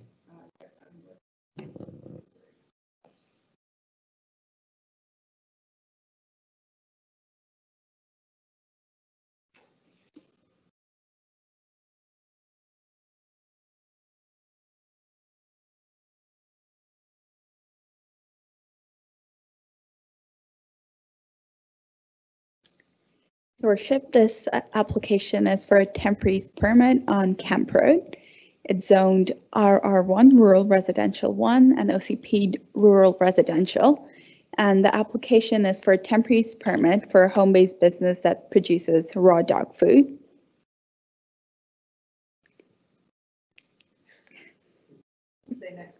Okay, next slide. This is the location of the approximately 7-acre property, panhandle access. Next slide, please. And air photo showing the main residence, a workshop and a shed on the property, and the business will be operating from the main residence. Next slide, please. This slide shows the approximate distances to the immediately adjacent properties from where the business will be operating. Next slide, please. Previous slide. Couple of site photos. The first one shows the residence. The second one shows the north property boundary, or sorry, the south one. Next slide, please. The first photo on the slide shows the property line to the north and the distance to the property line. And the bottom photograph shows the access into the property as well as the east property line. And the photo to the right shows where the business will be operating within the residence. So it will be within the kitchen of the residence, and it also shows the tools that will be used. Next slide. In terms of the background, the owner of the home-based business has been approved for operating the business by Interior Health. However, as section 10.4.7 of the zoning bylaw specifically prohibits the cutting, wrapping, processing, or smoking of meat, wild game, or fish. When the applicant applied for a business license, the owner was informed that she needed to be considered by council for a temporary use permit. Next slide. So this, as mentioned earlier, is for a home-based business that will be producing and packaging raw dog food from home. And it will use pre-butchered BC beef, as well as a small quantity of local fruits and vegetables. It is a small-scale business, and there will be no additional employees. And all transportation of the raw material to the home, as well as the finished products, will be done by using the family van. The meat will be processed and packaged in the kitchen of the main residence using a non-commercial meat grinder, a vacuum packaging machine, as well as some other tools. The maximum floor area for residential home occupation is 25% of the total floor area, up to a maximum of 40 meters square. And the proposed area for this business is 13.5 meters square, which is the area of the kitchen. And this complies with the area restrictions in the zoning bylaw. Next slide. Staff does not see any foreseeable negative impacts as a result of this application being approved. The effects on traffic and the number of trips on Camp Road will be negligible given the scale of the business. The applicant has noted that all noise and odors will be contained within the residence, and there is sufficient distance to adjacent residences. In terms of waste disposal, the applicant has noted that all recycling will be taken to the Glenmore recycling facility.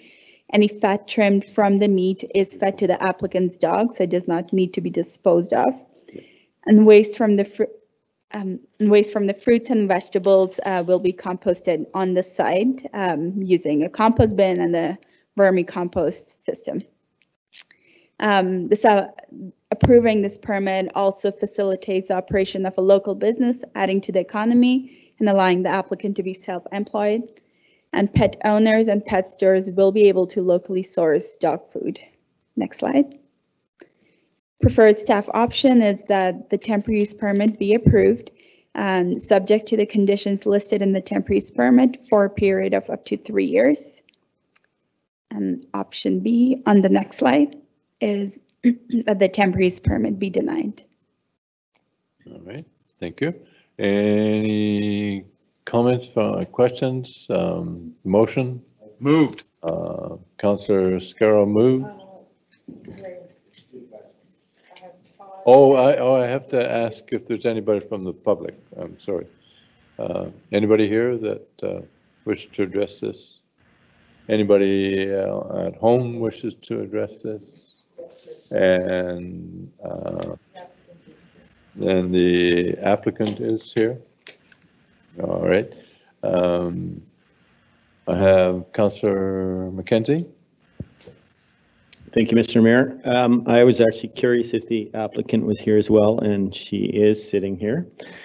So being somebody who has processed meat before, I know there's a little bit of smell involved if you're not taking care of it. So you had in there that it's all internal. That would be the question, is just I'm sick how of this. big of a scale is it as far as for meat purposes?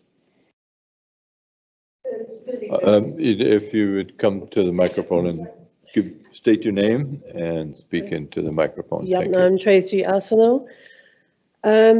It's small scale. I don't know what the demand is going to be. There's absolutely no point for me to go and rent industrial space and then find out that, you know, I've got 4, 5, 6 people that are interested. It's something I believe in that I do for my own dogs anyway. I feed my own dogs the raw food. So it's a case of start small, see how it goes. And if it is something that's going to be big, is then we take it out of the house and it goes to industrial premises. But it's just basically right now I'm dipping a toe in the water to see if I can make this work.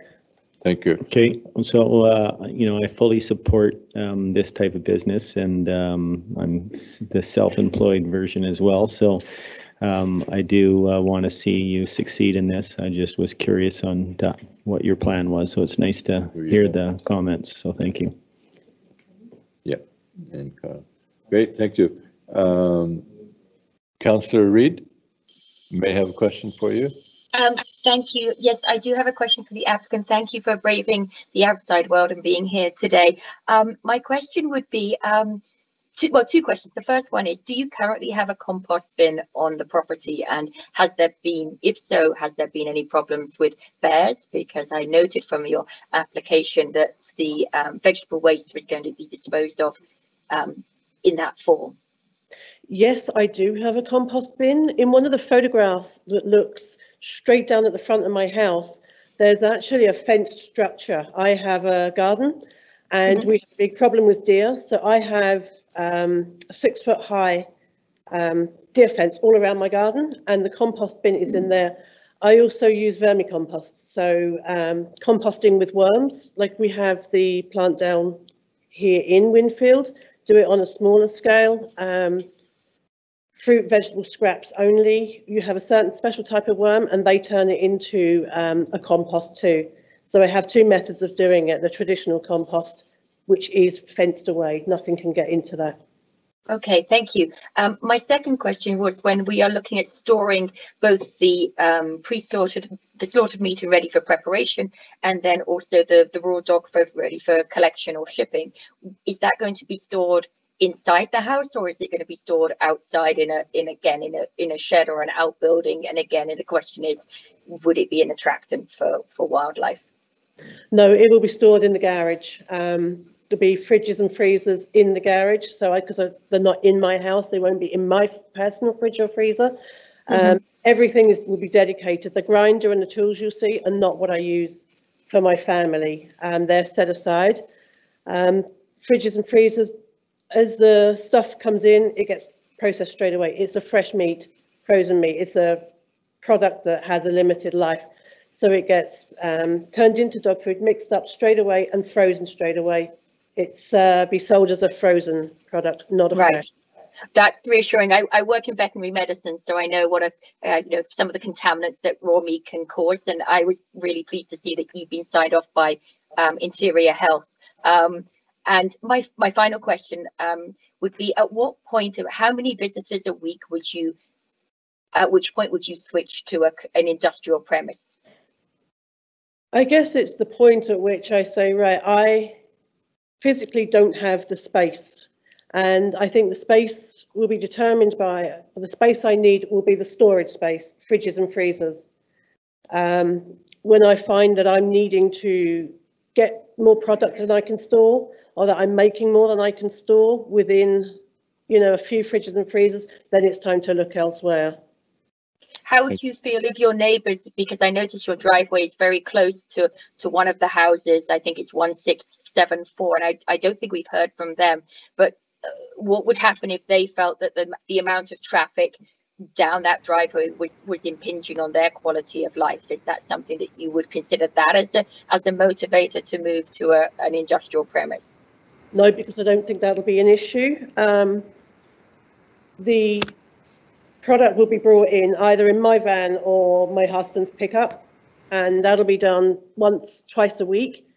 The idea is not that I will have people coming down to the house. Okay. It will be mainly deliveries. You know, there might be the odd person, 1 or 2 a week, but the idea is that I don't want people in and out of my property all the time. I will take it to them. Thank you very much. I appreciate your answers. Councillor Gamble. Thank you. And I just have another question for the applicant. You've answered quite a few of my concerns. I was more concerned about the waste. It sounds like the material itself that you're producing is going to be in the freezer indoors, so that should not create a problem from that point of view. But it is the waste I was concerned about, and we've heard of cougars in the area. I'm more concerned about that kind of wildlife, especially you mentioned deer, and deer are certainly rambling around our community quite a bit. And along with them, there's the odd cougar. And I'm just wondering about the smell that's being created, or what you expect will be created by the waste. It sounds like you won't have much meat on that, but there will be probably the odd little bit, and whether or not that would become a problem. That was what I was concerned about. The smell, when I say that the smell is contained in the property, the smell is actually from the meat itself.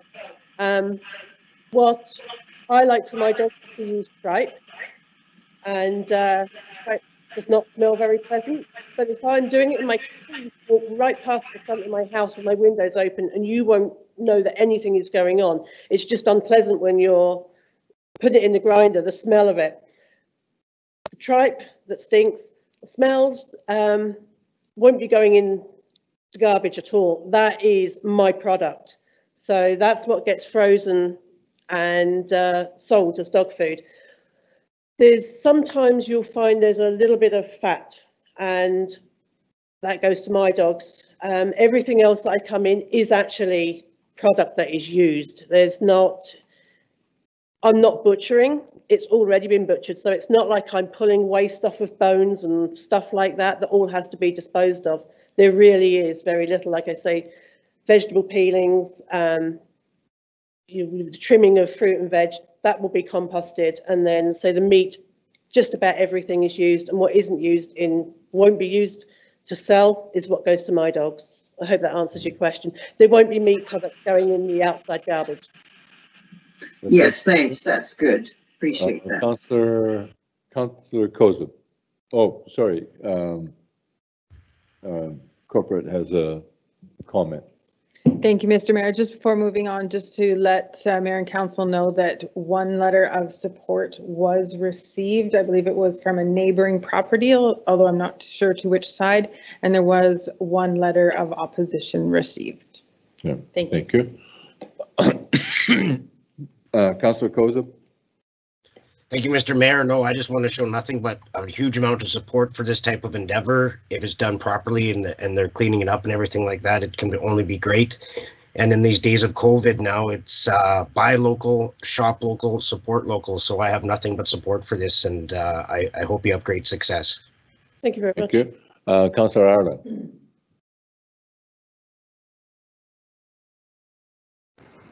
Thank you, Mr. Mayor. Yeah, to me, it's like to unmute there. Yeah, I agree with Councillor Kozub and some of the other comments. You know, we wish you great success. I think it's a great plan, and it's good to see that you're thinking of the future of if this is successful and you need to move it out and you move it into industrial area. That's great to see that you're looking like that. And that one letter of support is actually from the nearest neighbor. So that's good to see. That's right next door. It's so yeah. Thank you. Supportive, 100%. Nobody from the public phoned in, or nobody else from the public to comment. So I'll take a motion from council. Councillor McKenzie, and Councillor Koza. Those in favor? Aye. Aye. Aye. Anybody opposed? Hearing none opposed, motion carries. Thank you very much. And we're done with that.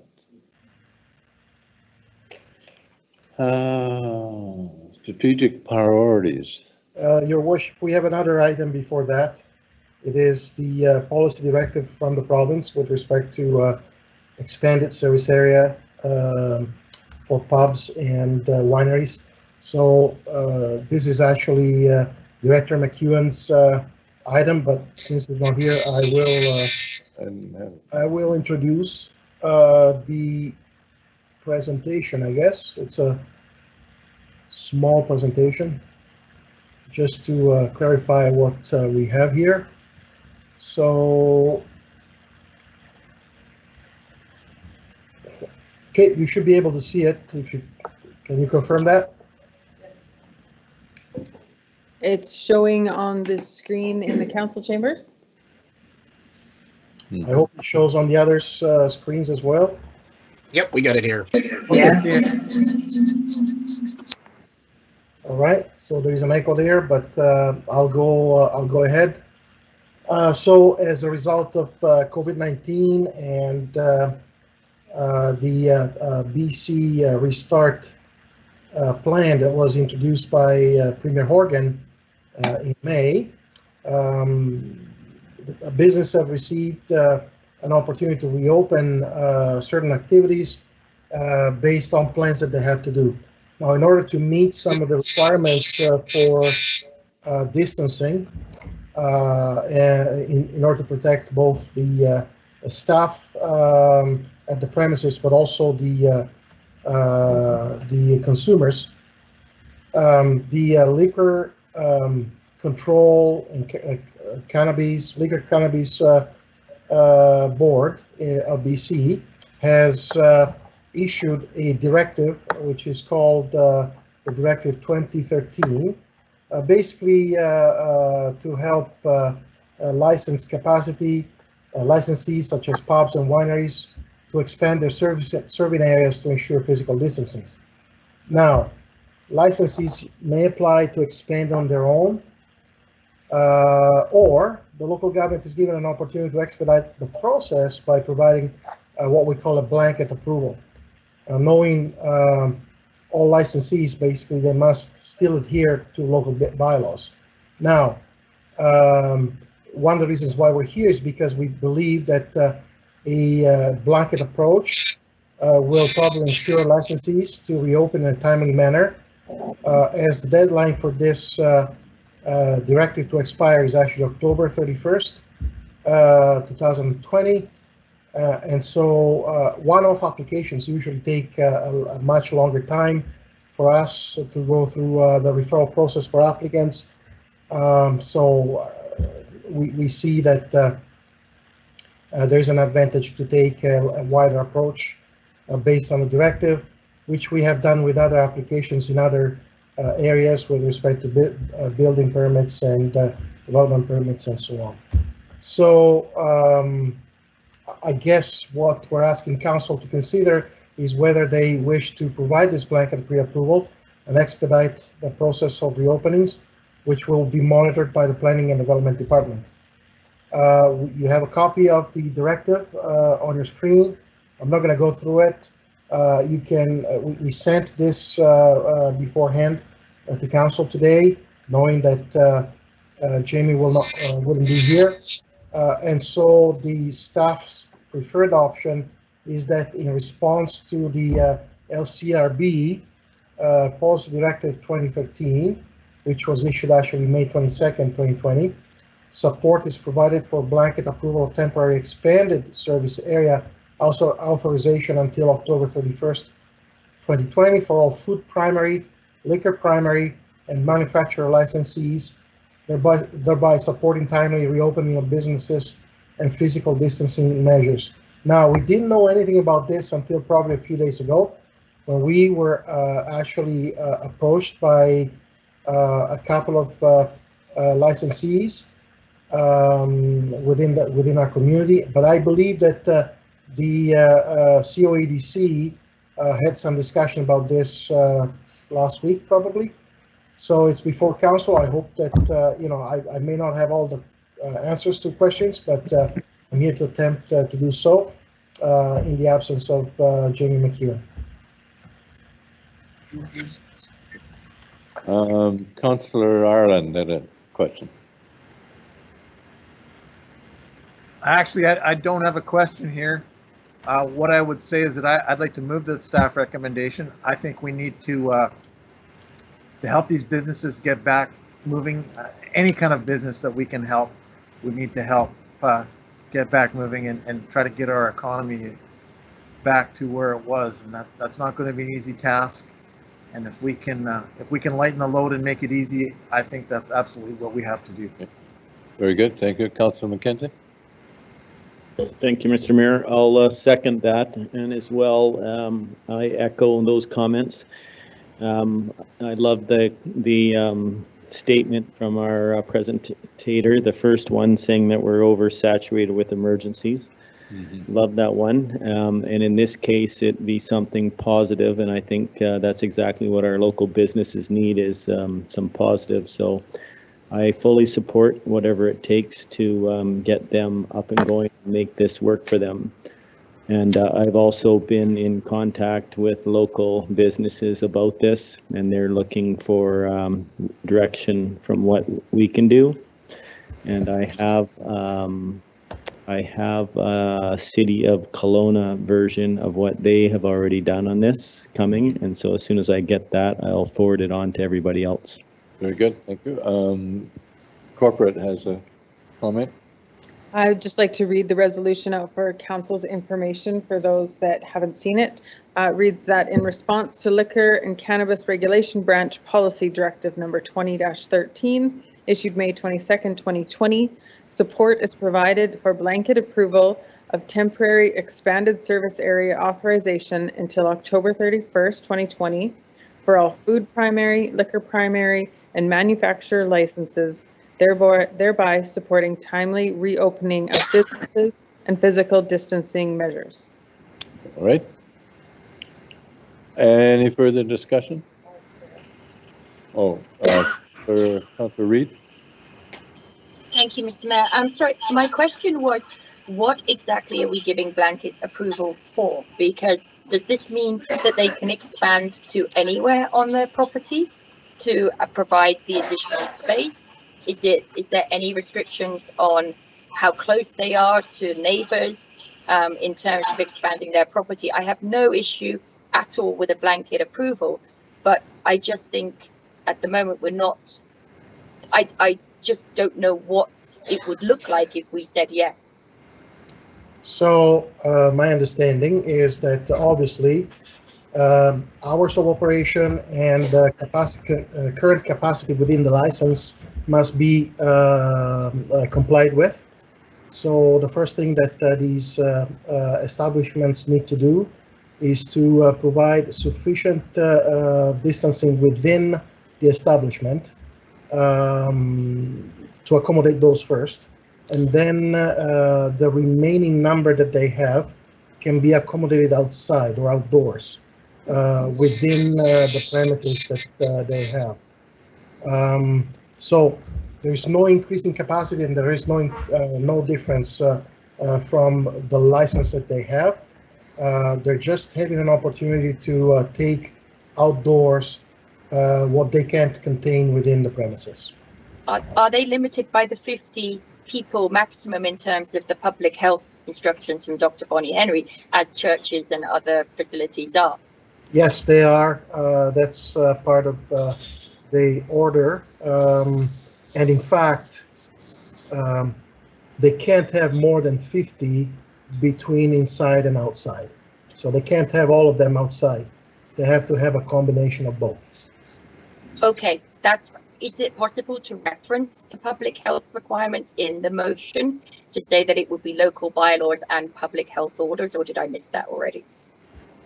I think we can add it. Okay. that would be a friendly amendment, so we do not need an amendment. We'll just that. And presumably, if the liquor board rescinded that due to a second wave, God forbid, but if it was, then that would be something that the liquor board would do. We don't need to concern ourselves with that. Correct, and there is an expiry date to this, which is October 31st. So after that, everything will return to previous conditions. Fair enough. Thank you. Yeah. All right. Motion as amended. Or was it amended? No, there's no amendment. We will include in the motion mention to the current provincial orders from the medical officer. Right. To be complied with. Right. Great. All right. And those in favor? Aye. Aye. Opposed? None opposed? Motion carried. Good. Thank you. Moving on. Strategic priority update. You doing that? Who's doing that? I am again, so you have to suffer through me throughout the night. This report was presented to you and submitted to you as part of the agenda package. Let me see if I can actually show you the report, the benefit to the public as well. So I will share my screen again, if you don't mind.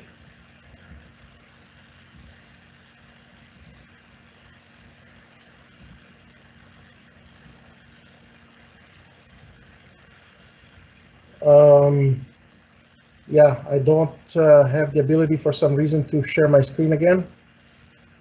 Oh, here. Okay. Now you should be able to see the report this time. If you can confirm that. Yes. Okay.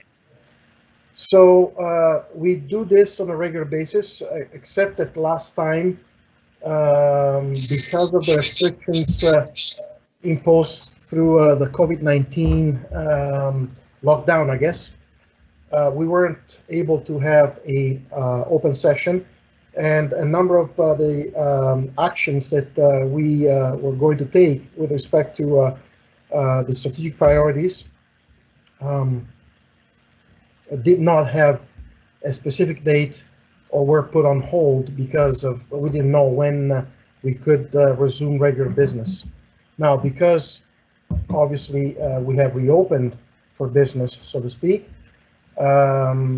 we have decided to update the strategic priorities list and provide opportunities to move forward with a number of the priorities that we have on that list.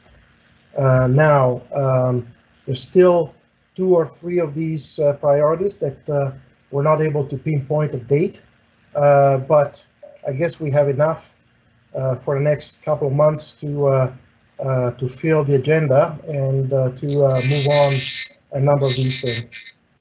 In the month of June, starting on the 9th, we're going to have a number of strategy sessions where we're going to discuss a number of items that we will need in order to get direction from council and move forward. And I made a list for your information, and basically if you see the list in the council report, you will see that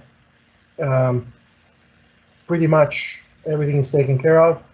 Mobility for tomorrow, for instance, is not, because as you recall, we were trying to have Jill Peñalosa to come and do a workshop with council, and we still think that is important to us, but obviously at this point we really don't know when we can do that.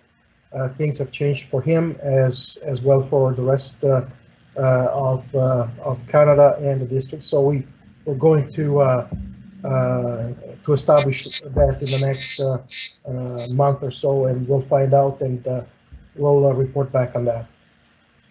The rest, there is an economic development strategy. Now, the only reason why there is a TBD there is because there are changes in organizational responsibility with respect to the economic development function that are now that is now assigned that function is now assigned to Matt Vader. And there is a draft, by the way, that was put together by Jamie McEwen. And so as soon as Matt and his group are reviewing or review the draft agenda or the draft strategy, they will set up a time for council to review. Some of these things have been completed. Some have been rearranged. Some have been rearranged to make sure that they match the work that has been done by staff. The new collective agreement is another one that is pending update on pandemic response. So we don't know yet. I mean, like communications between obviously the employer and the union have been put on hold. But you know, we're slowly getting back to normality, and so at some point we'll probably resume discussions with them. I think that covers pretty much everything. As you can see, there's a lot of stuff coming up in June and July, and we're going to try to use as many Tuesdays as we can in order to alleviate the backlog here. So you have to bear with us and go from there. So we're asking that this update be formally approved by council. Thank you. Councillor Gamble. Thank you, Mr. Mayor. When I looked at this, I was a little concerned because I am concerned about the economic recovery that we will be going through in our community, as most communities will. And I'm just wondering, are we actually, I mean, it's a little early in the process, and I do recognize that, but I know that we like to plan ahead. And I'm wondering if we're monitoring the kind of the state of the economy in our community, knowing that numerous communities are losing renters from their business spaces as people find that they are just not able to make a go of it. I don't know what the situation is in our community, but if this COVID-19 goes on a lot longer, if we do get a second wave, there will be some serious ramifications, I think. And I'm just thinking ahead here. How are we going to look at this? And you know, we did have an economic development strategy that was, you know, sometime before COVID came along. So I'm just asking, what are we doing? How are we looking ahead here? So we don't do economic development in isolation, although obviously we look at our community interest first.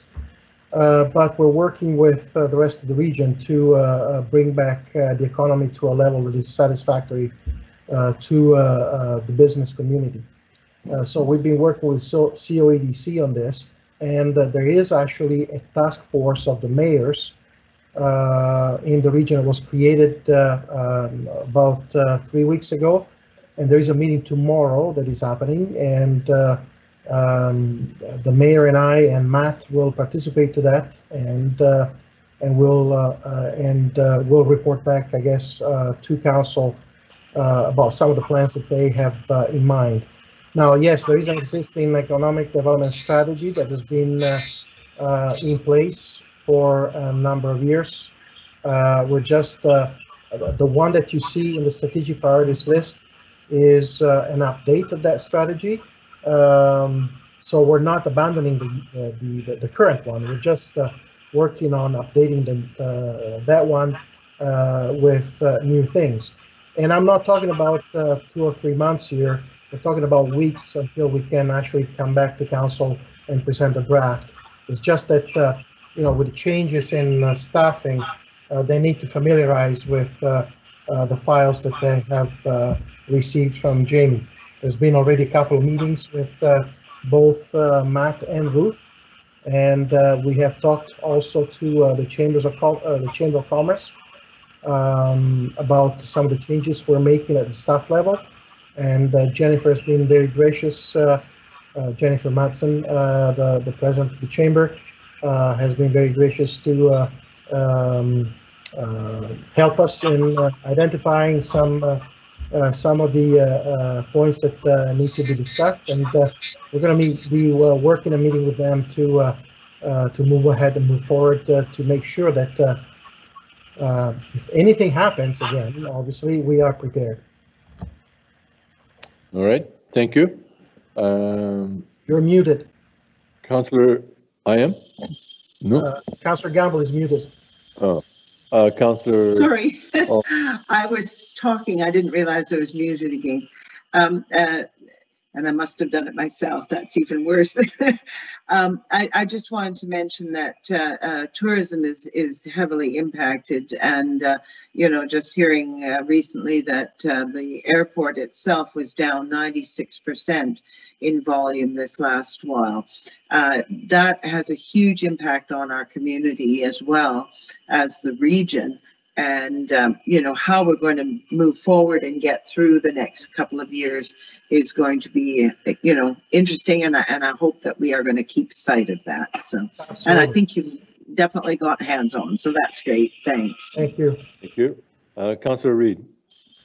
Thank you, Mr. Mayor and Alberto. It was also to Councillor Gamble's point about the handover and obviously the sound of need of a post-COVID short-term strategy and then a longer-term strategy for the district. But could I ask that maybe Matt reach out to the other members of the Economic Development Committee before presenting to council, just to get the group keep group engagement on that, particularly the chair and some of the other members, maybe outside of the chamber, certainly UBCO and tourism, as Councillor Gamble's mentioned. I think just to keep that engagement going and to ensure that what comes forward from strategy has been talked through with them. I know where we left it was relatively high level, and there was still work to be done to fleshing it out. So I think I would appreciate if the committee could be engaged in some form before it comes to council. Yeah, and that is what we usually do. Yeah, we didn't give all the details, obviously, of what's in that list, but you know, I guess the next step would be for the new economic development group to set up a meeting of the committee, introduce themselves, have an opportunity to hear what the major issues they see for the community, and probably work out some of the details of the economic development strategy. And at one point, when they're comfortable, we will know when we can target a strategy session for council.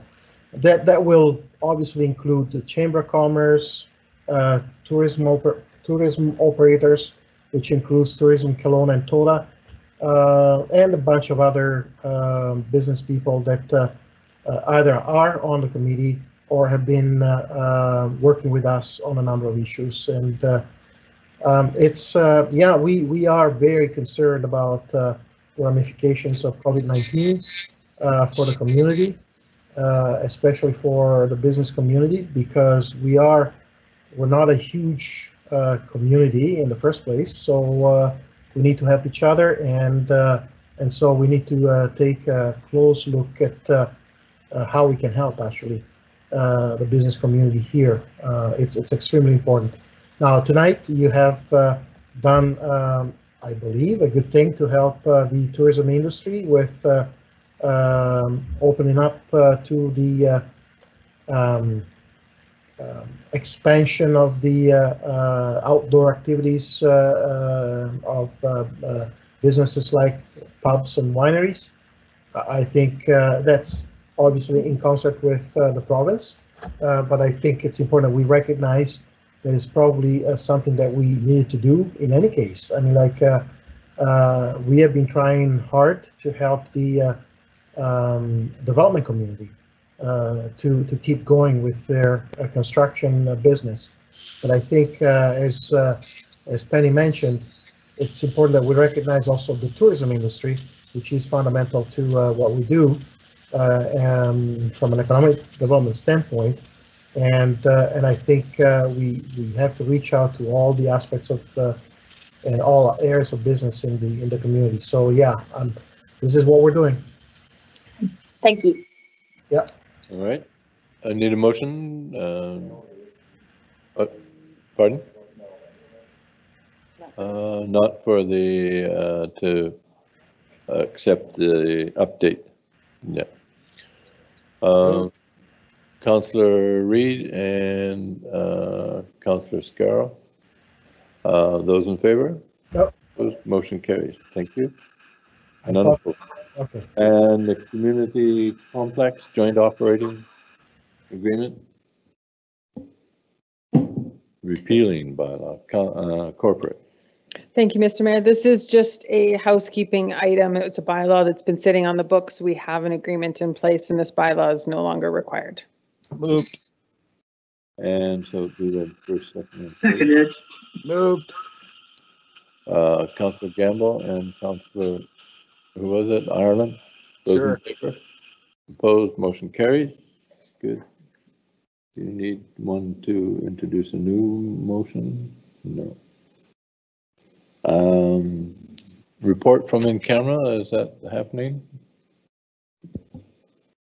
No, there's nothing on this agenda to report from in camera. That's a standing agenda item for Okay. any items that may I be thought there was an item declassified. coming up, but Nope. no, okay. Good. So we're down to councillor items. Councillor way over there, Mackenzie. Thank you, Mr. Mayor. Don't have a whole lot to add. I said it during the meeting in regards to business and stuff. I really do feel strongly that we need to support business and help them as much as possible to get through this. And like I say, I'm just was sending out an example of what Kelowna is using to for the pubs and stuff to try and help them out, pubs and restaurants. So I'm hoping we can make it work for them and try not to disrupt our community as much as possible in the meantime. So thanks. Really good. Thank you. Councillor Tamara. Well, I think basically the only thing I've talked about is how our school in grad is going, which is sort of interesting because of the whole COVID and social distancing and whatnot.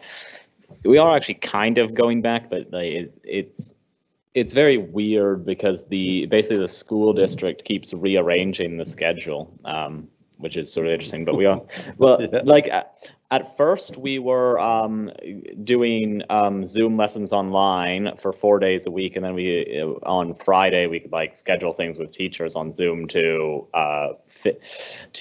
get extra help. And now we're instead doing Zoom classes on Monday and Wednesday, but twice as many on each day. And we can actually go into the school on Tuesdays and Thursdays and Fridays for extra help. So they just keep rearranging it on us, which is a bit annoying, but we're still planning our grad thing where we're going to pull out the red carpet and arrive in groups so that we never have more than 50 people as a gathering to do the actual walk down a red carpet, get a diploma, that kind of thing.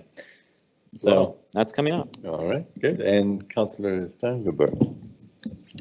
Seeing that it's the last meeting that I would probably, I just wanted to share some thoughts with you guys. So I'd like to thank all the councillors and the mayor and the staff for having both Kieran and I here. I think it's been a great year for both of us, very interesting, and we learned a lot, I think. And I'd just like to share some other thoughts that I have with you guys. So during this past year, I've repeatedly advocated for district-wide ban on single-use plastic bags with no success so far. It baffles my mind that we're waiting on the federal government to initiate this when plastics take hundreds of years to break down. The fact that we are still handing them out as if there's no tomorrow clearly shows our system's priorities. If you're someone that disagrees with climate change, I respect your opinion, but I think we can all see that our oceans are full of plastic. Air pollution is being encouraged by the corporate welfare fossil fuel companies receive in this country. And our endangered species list is growing so rapidly, Homo sapien may soon join the 40,000 dying species if system changes don't occur now. I've been to the Arctic and stood on the bare lands of lost glaciers and heard about the devastation from local Inuit elders. Everything you say on TV. We are living through unprecedented times during this pandemic, but we must not lose sight of what will be an even greater tragic threat to humanity if system changes don't occur now.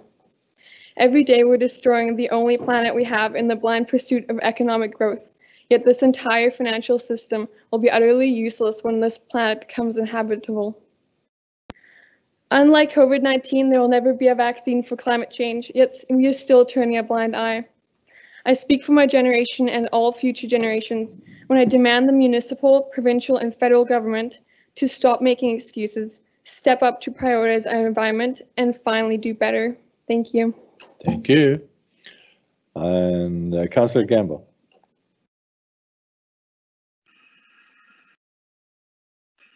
Okay, thanks. Finally got that. I appreciate what Leonie has said, and I feel guilty, but I also feel that it is through listening to people like Leonie that we will actually make this change. I know that when I have picked up my groceries in the last 2 months with COVID, I picked them up in plastic bags, and I'm saving my bags now to take them to, where do I have to take them?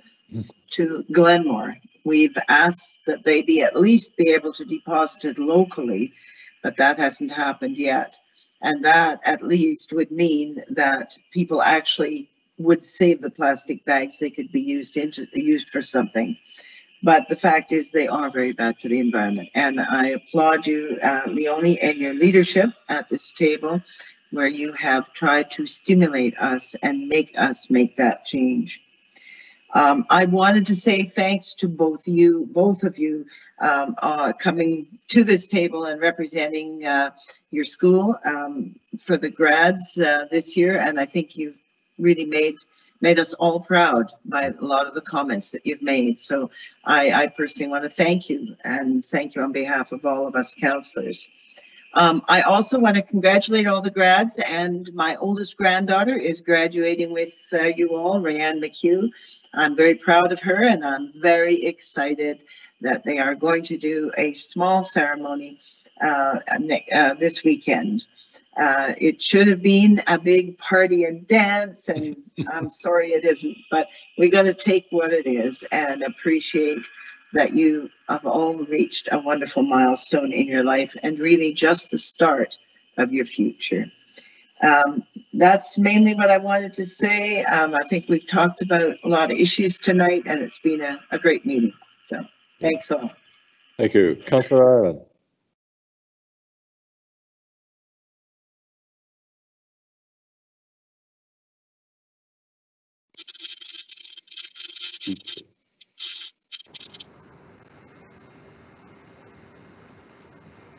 It takes too long to unmute this microphone, I can tell you that. I thought I was good at this computer thing.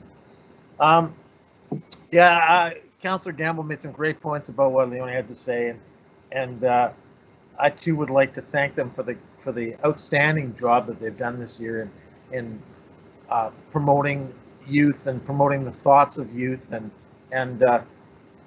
I agree. I feel guilty every time I go to. I mean, honestly, I've got a sneaky way around not taking plastic bags. We just ask for boxes, and they 9 times out of 10 will give you a box. And at least it's cardboard and can be recycled, because saving the bag and taking it to recycling doesn't really actually do any good, because they don't actually recycle those bags. But anyways, Leonie and well, both of you guys have done a tremendous job, and we really thank you for your input, and hope you have as good a grad as that you can have. We're also, I'm also very sorry that you don't get to do that. I'm going through that with my daughter who's graduating from university virtually, some sort of virtual celebration on the 17th. So, you know, it's impacting a lot of Lake Country. Well, it's impacting youth all over, but we obviously feel sorry for our group of youth, and because you're the future. So thank you so much for the great job that you've done, and being vocal all the time, because that's awesome. It's just so awesome, and gives us a lot of hope for the future, that people are going to stick up for the things that they believe in, and I think that's really important. So, Okay, thank you, Councillor Kozel. Thank you, Mr. Mayor. I would as well like to thank the youth councilors for all the work they do. Youth leadership is a great thing. I was heavily involved in scouting and attained my Silver Duke of Edinburgh award. So youth leadership was always something that I always did. And looks like we're coming out of the other side of this COVID. So we just all still have to just be wary and be safe.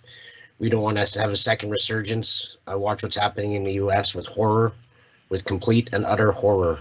I don't think that it's over for them yet at all, but I just hope the best for all of us. Today was my first day back at work after 65 days, and I'd never had that before in my life, so that was just an eye-awakening experience to be sent home and not be able to go anywhere, like you're grounded for 2 months. So I pretty much fixed up every little broken bit of my house that you could imagine. So, but I'd just like to say I hope to see you all next week or in the next few weeks, once we're through the other side of this, and all stay safe, and thank you to the councillors. Thank you. Councillor Reid. Thank you, Mr. Mayor. Thank you to our youth councillors and your passion.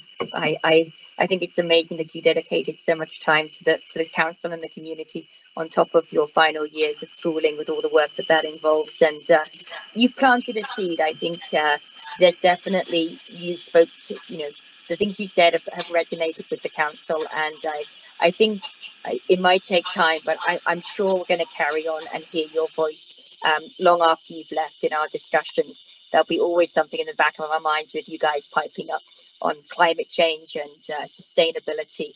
And I think this, what we're going through now in terms of COVID-19 gives everybody a pause in their lives, sometimes an unwanted pause for sure, but to reflect on what's important. And you know, we're seeing a decreased use of cars and carbon emissions, and it is an ideal time to start investing in green technologies as everything restarts up in this new world. And I hope that things like our economic development strategy can be part of that, and that we look to green technology and the mobility strategy to carry forward some of the ideas that you've planted with this council. So thank you for that. Yep, thank you. And Councillor Scarrow. There we are. How are you guys? I would like to tell you a little bit. I can remember what my grandfather was like and what was taught to him, and I can remember what my father was like and what his family taught to him, and I definitely know what he tried to teach to me. And listening to those two youth councillors speak, our world is going in the right direction and is in very positive, solid hands. And I like the way thinking has evolved, and it's going to address all of our major issues within this country, including racism, including the environment, and including our culture. I think that our hands we're in great hands with the way that those two councillors have taught me that they think, and I appreciate them endlessly. Outside of that, thanks for a great meeting, you guys. Good night. Very good. And again, thanks to the youth councillors, and all the best in your future endeavors and studies. And we'll watch you set the world on fire. Not literally, virtually. But that comes after the floods, James. We are adjourned, and I think we're meeting a special council on the 16th. Oh. Are we? Anybody know? We're having a in camera or no special strategy on the 9th. Or not? I can't. Yeah. Well, There will be a in-camera meeting, a strategy session, and a regular council meeting on Tuesday the 16th. And it's happening on the 9th. We have a strategy session on the 9th. Okay. Very good. And we are adjourned. Good night, all. Good night, all. I'm sure with Jeremy, I want to come down there next week. To heck with this. And to all the ships at sea, or whatever the saying was. Night all. Good night. Good night, you all. Night, Take care. guys. Stay safe. How big is my head up there on the screen? Oh, giant size now. For them in the I'm just council going to take chambers. the glass of red wine that I've got behind.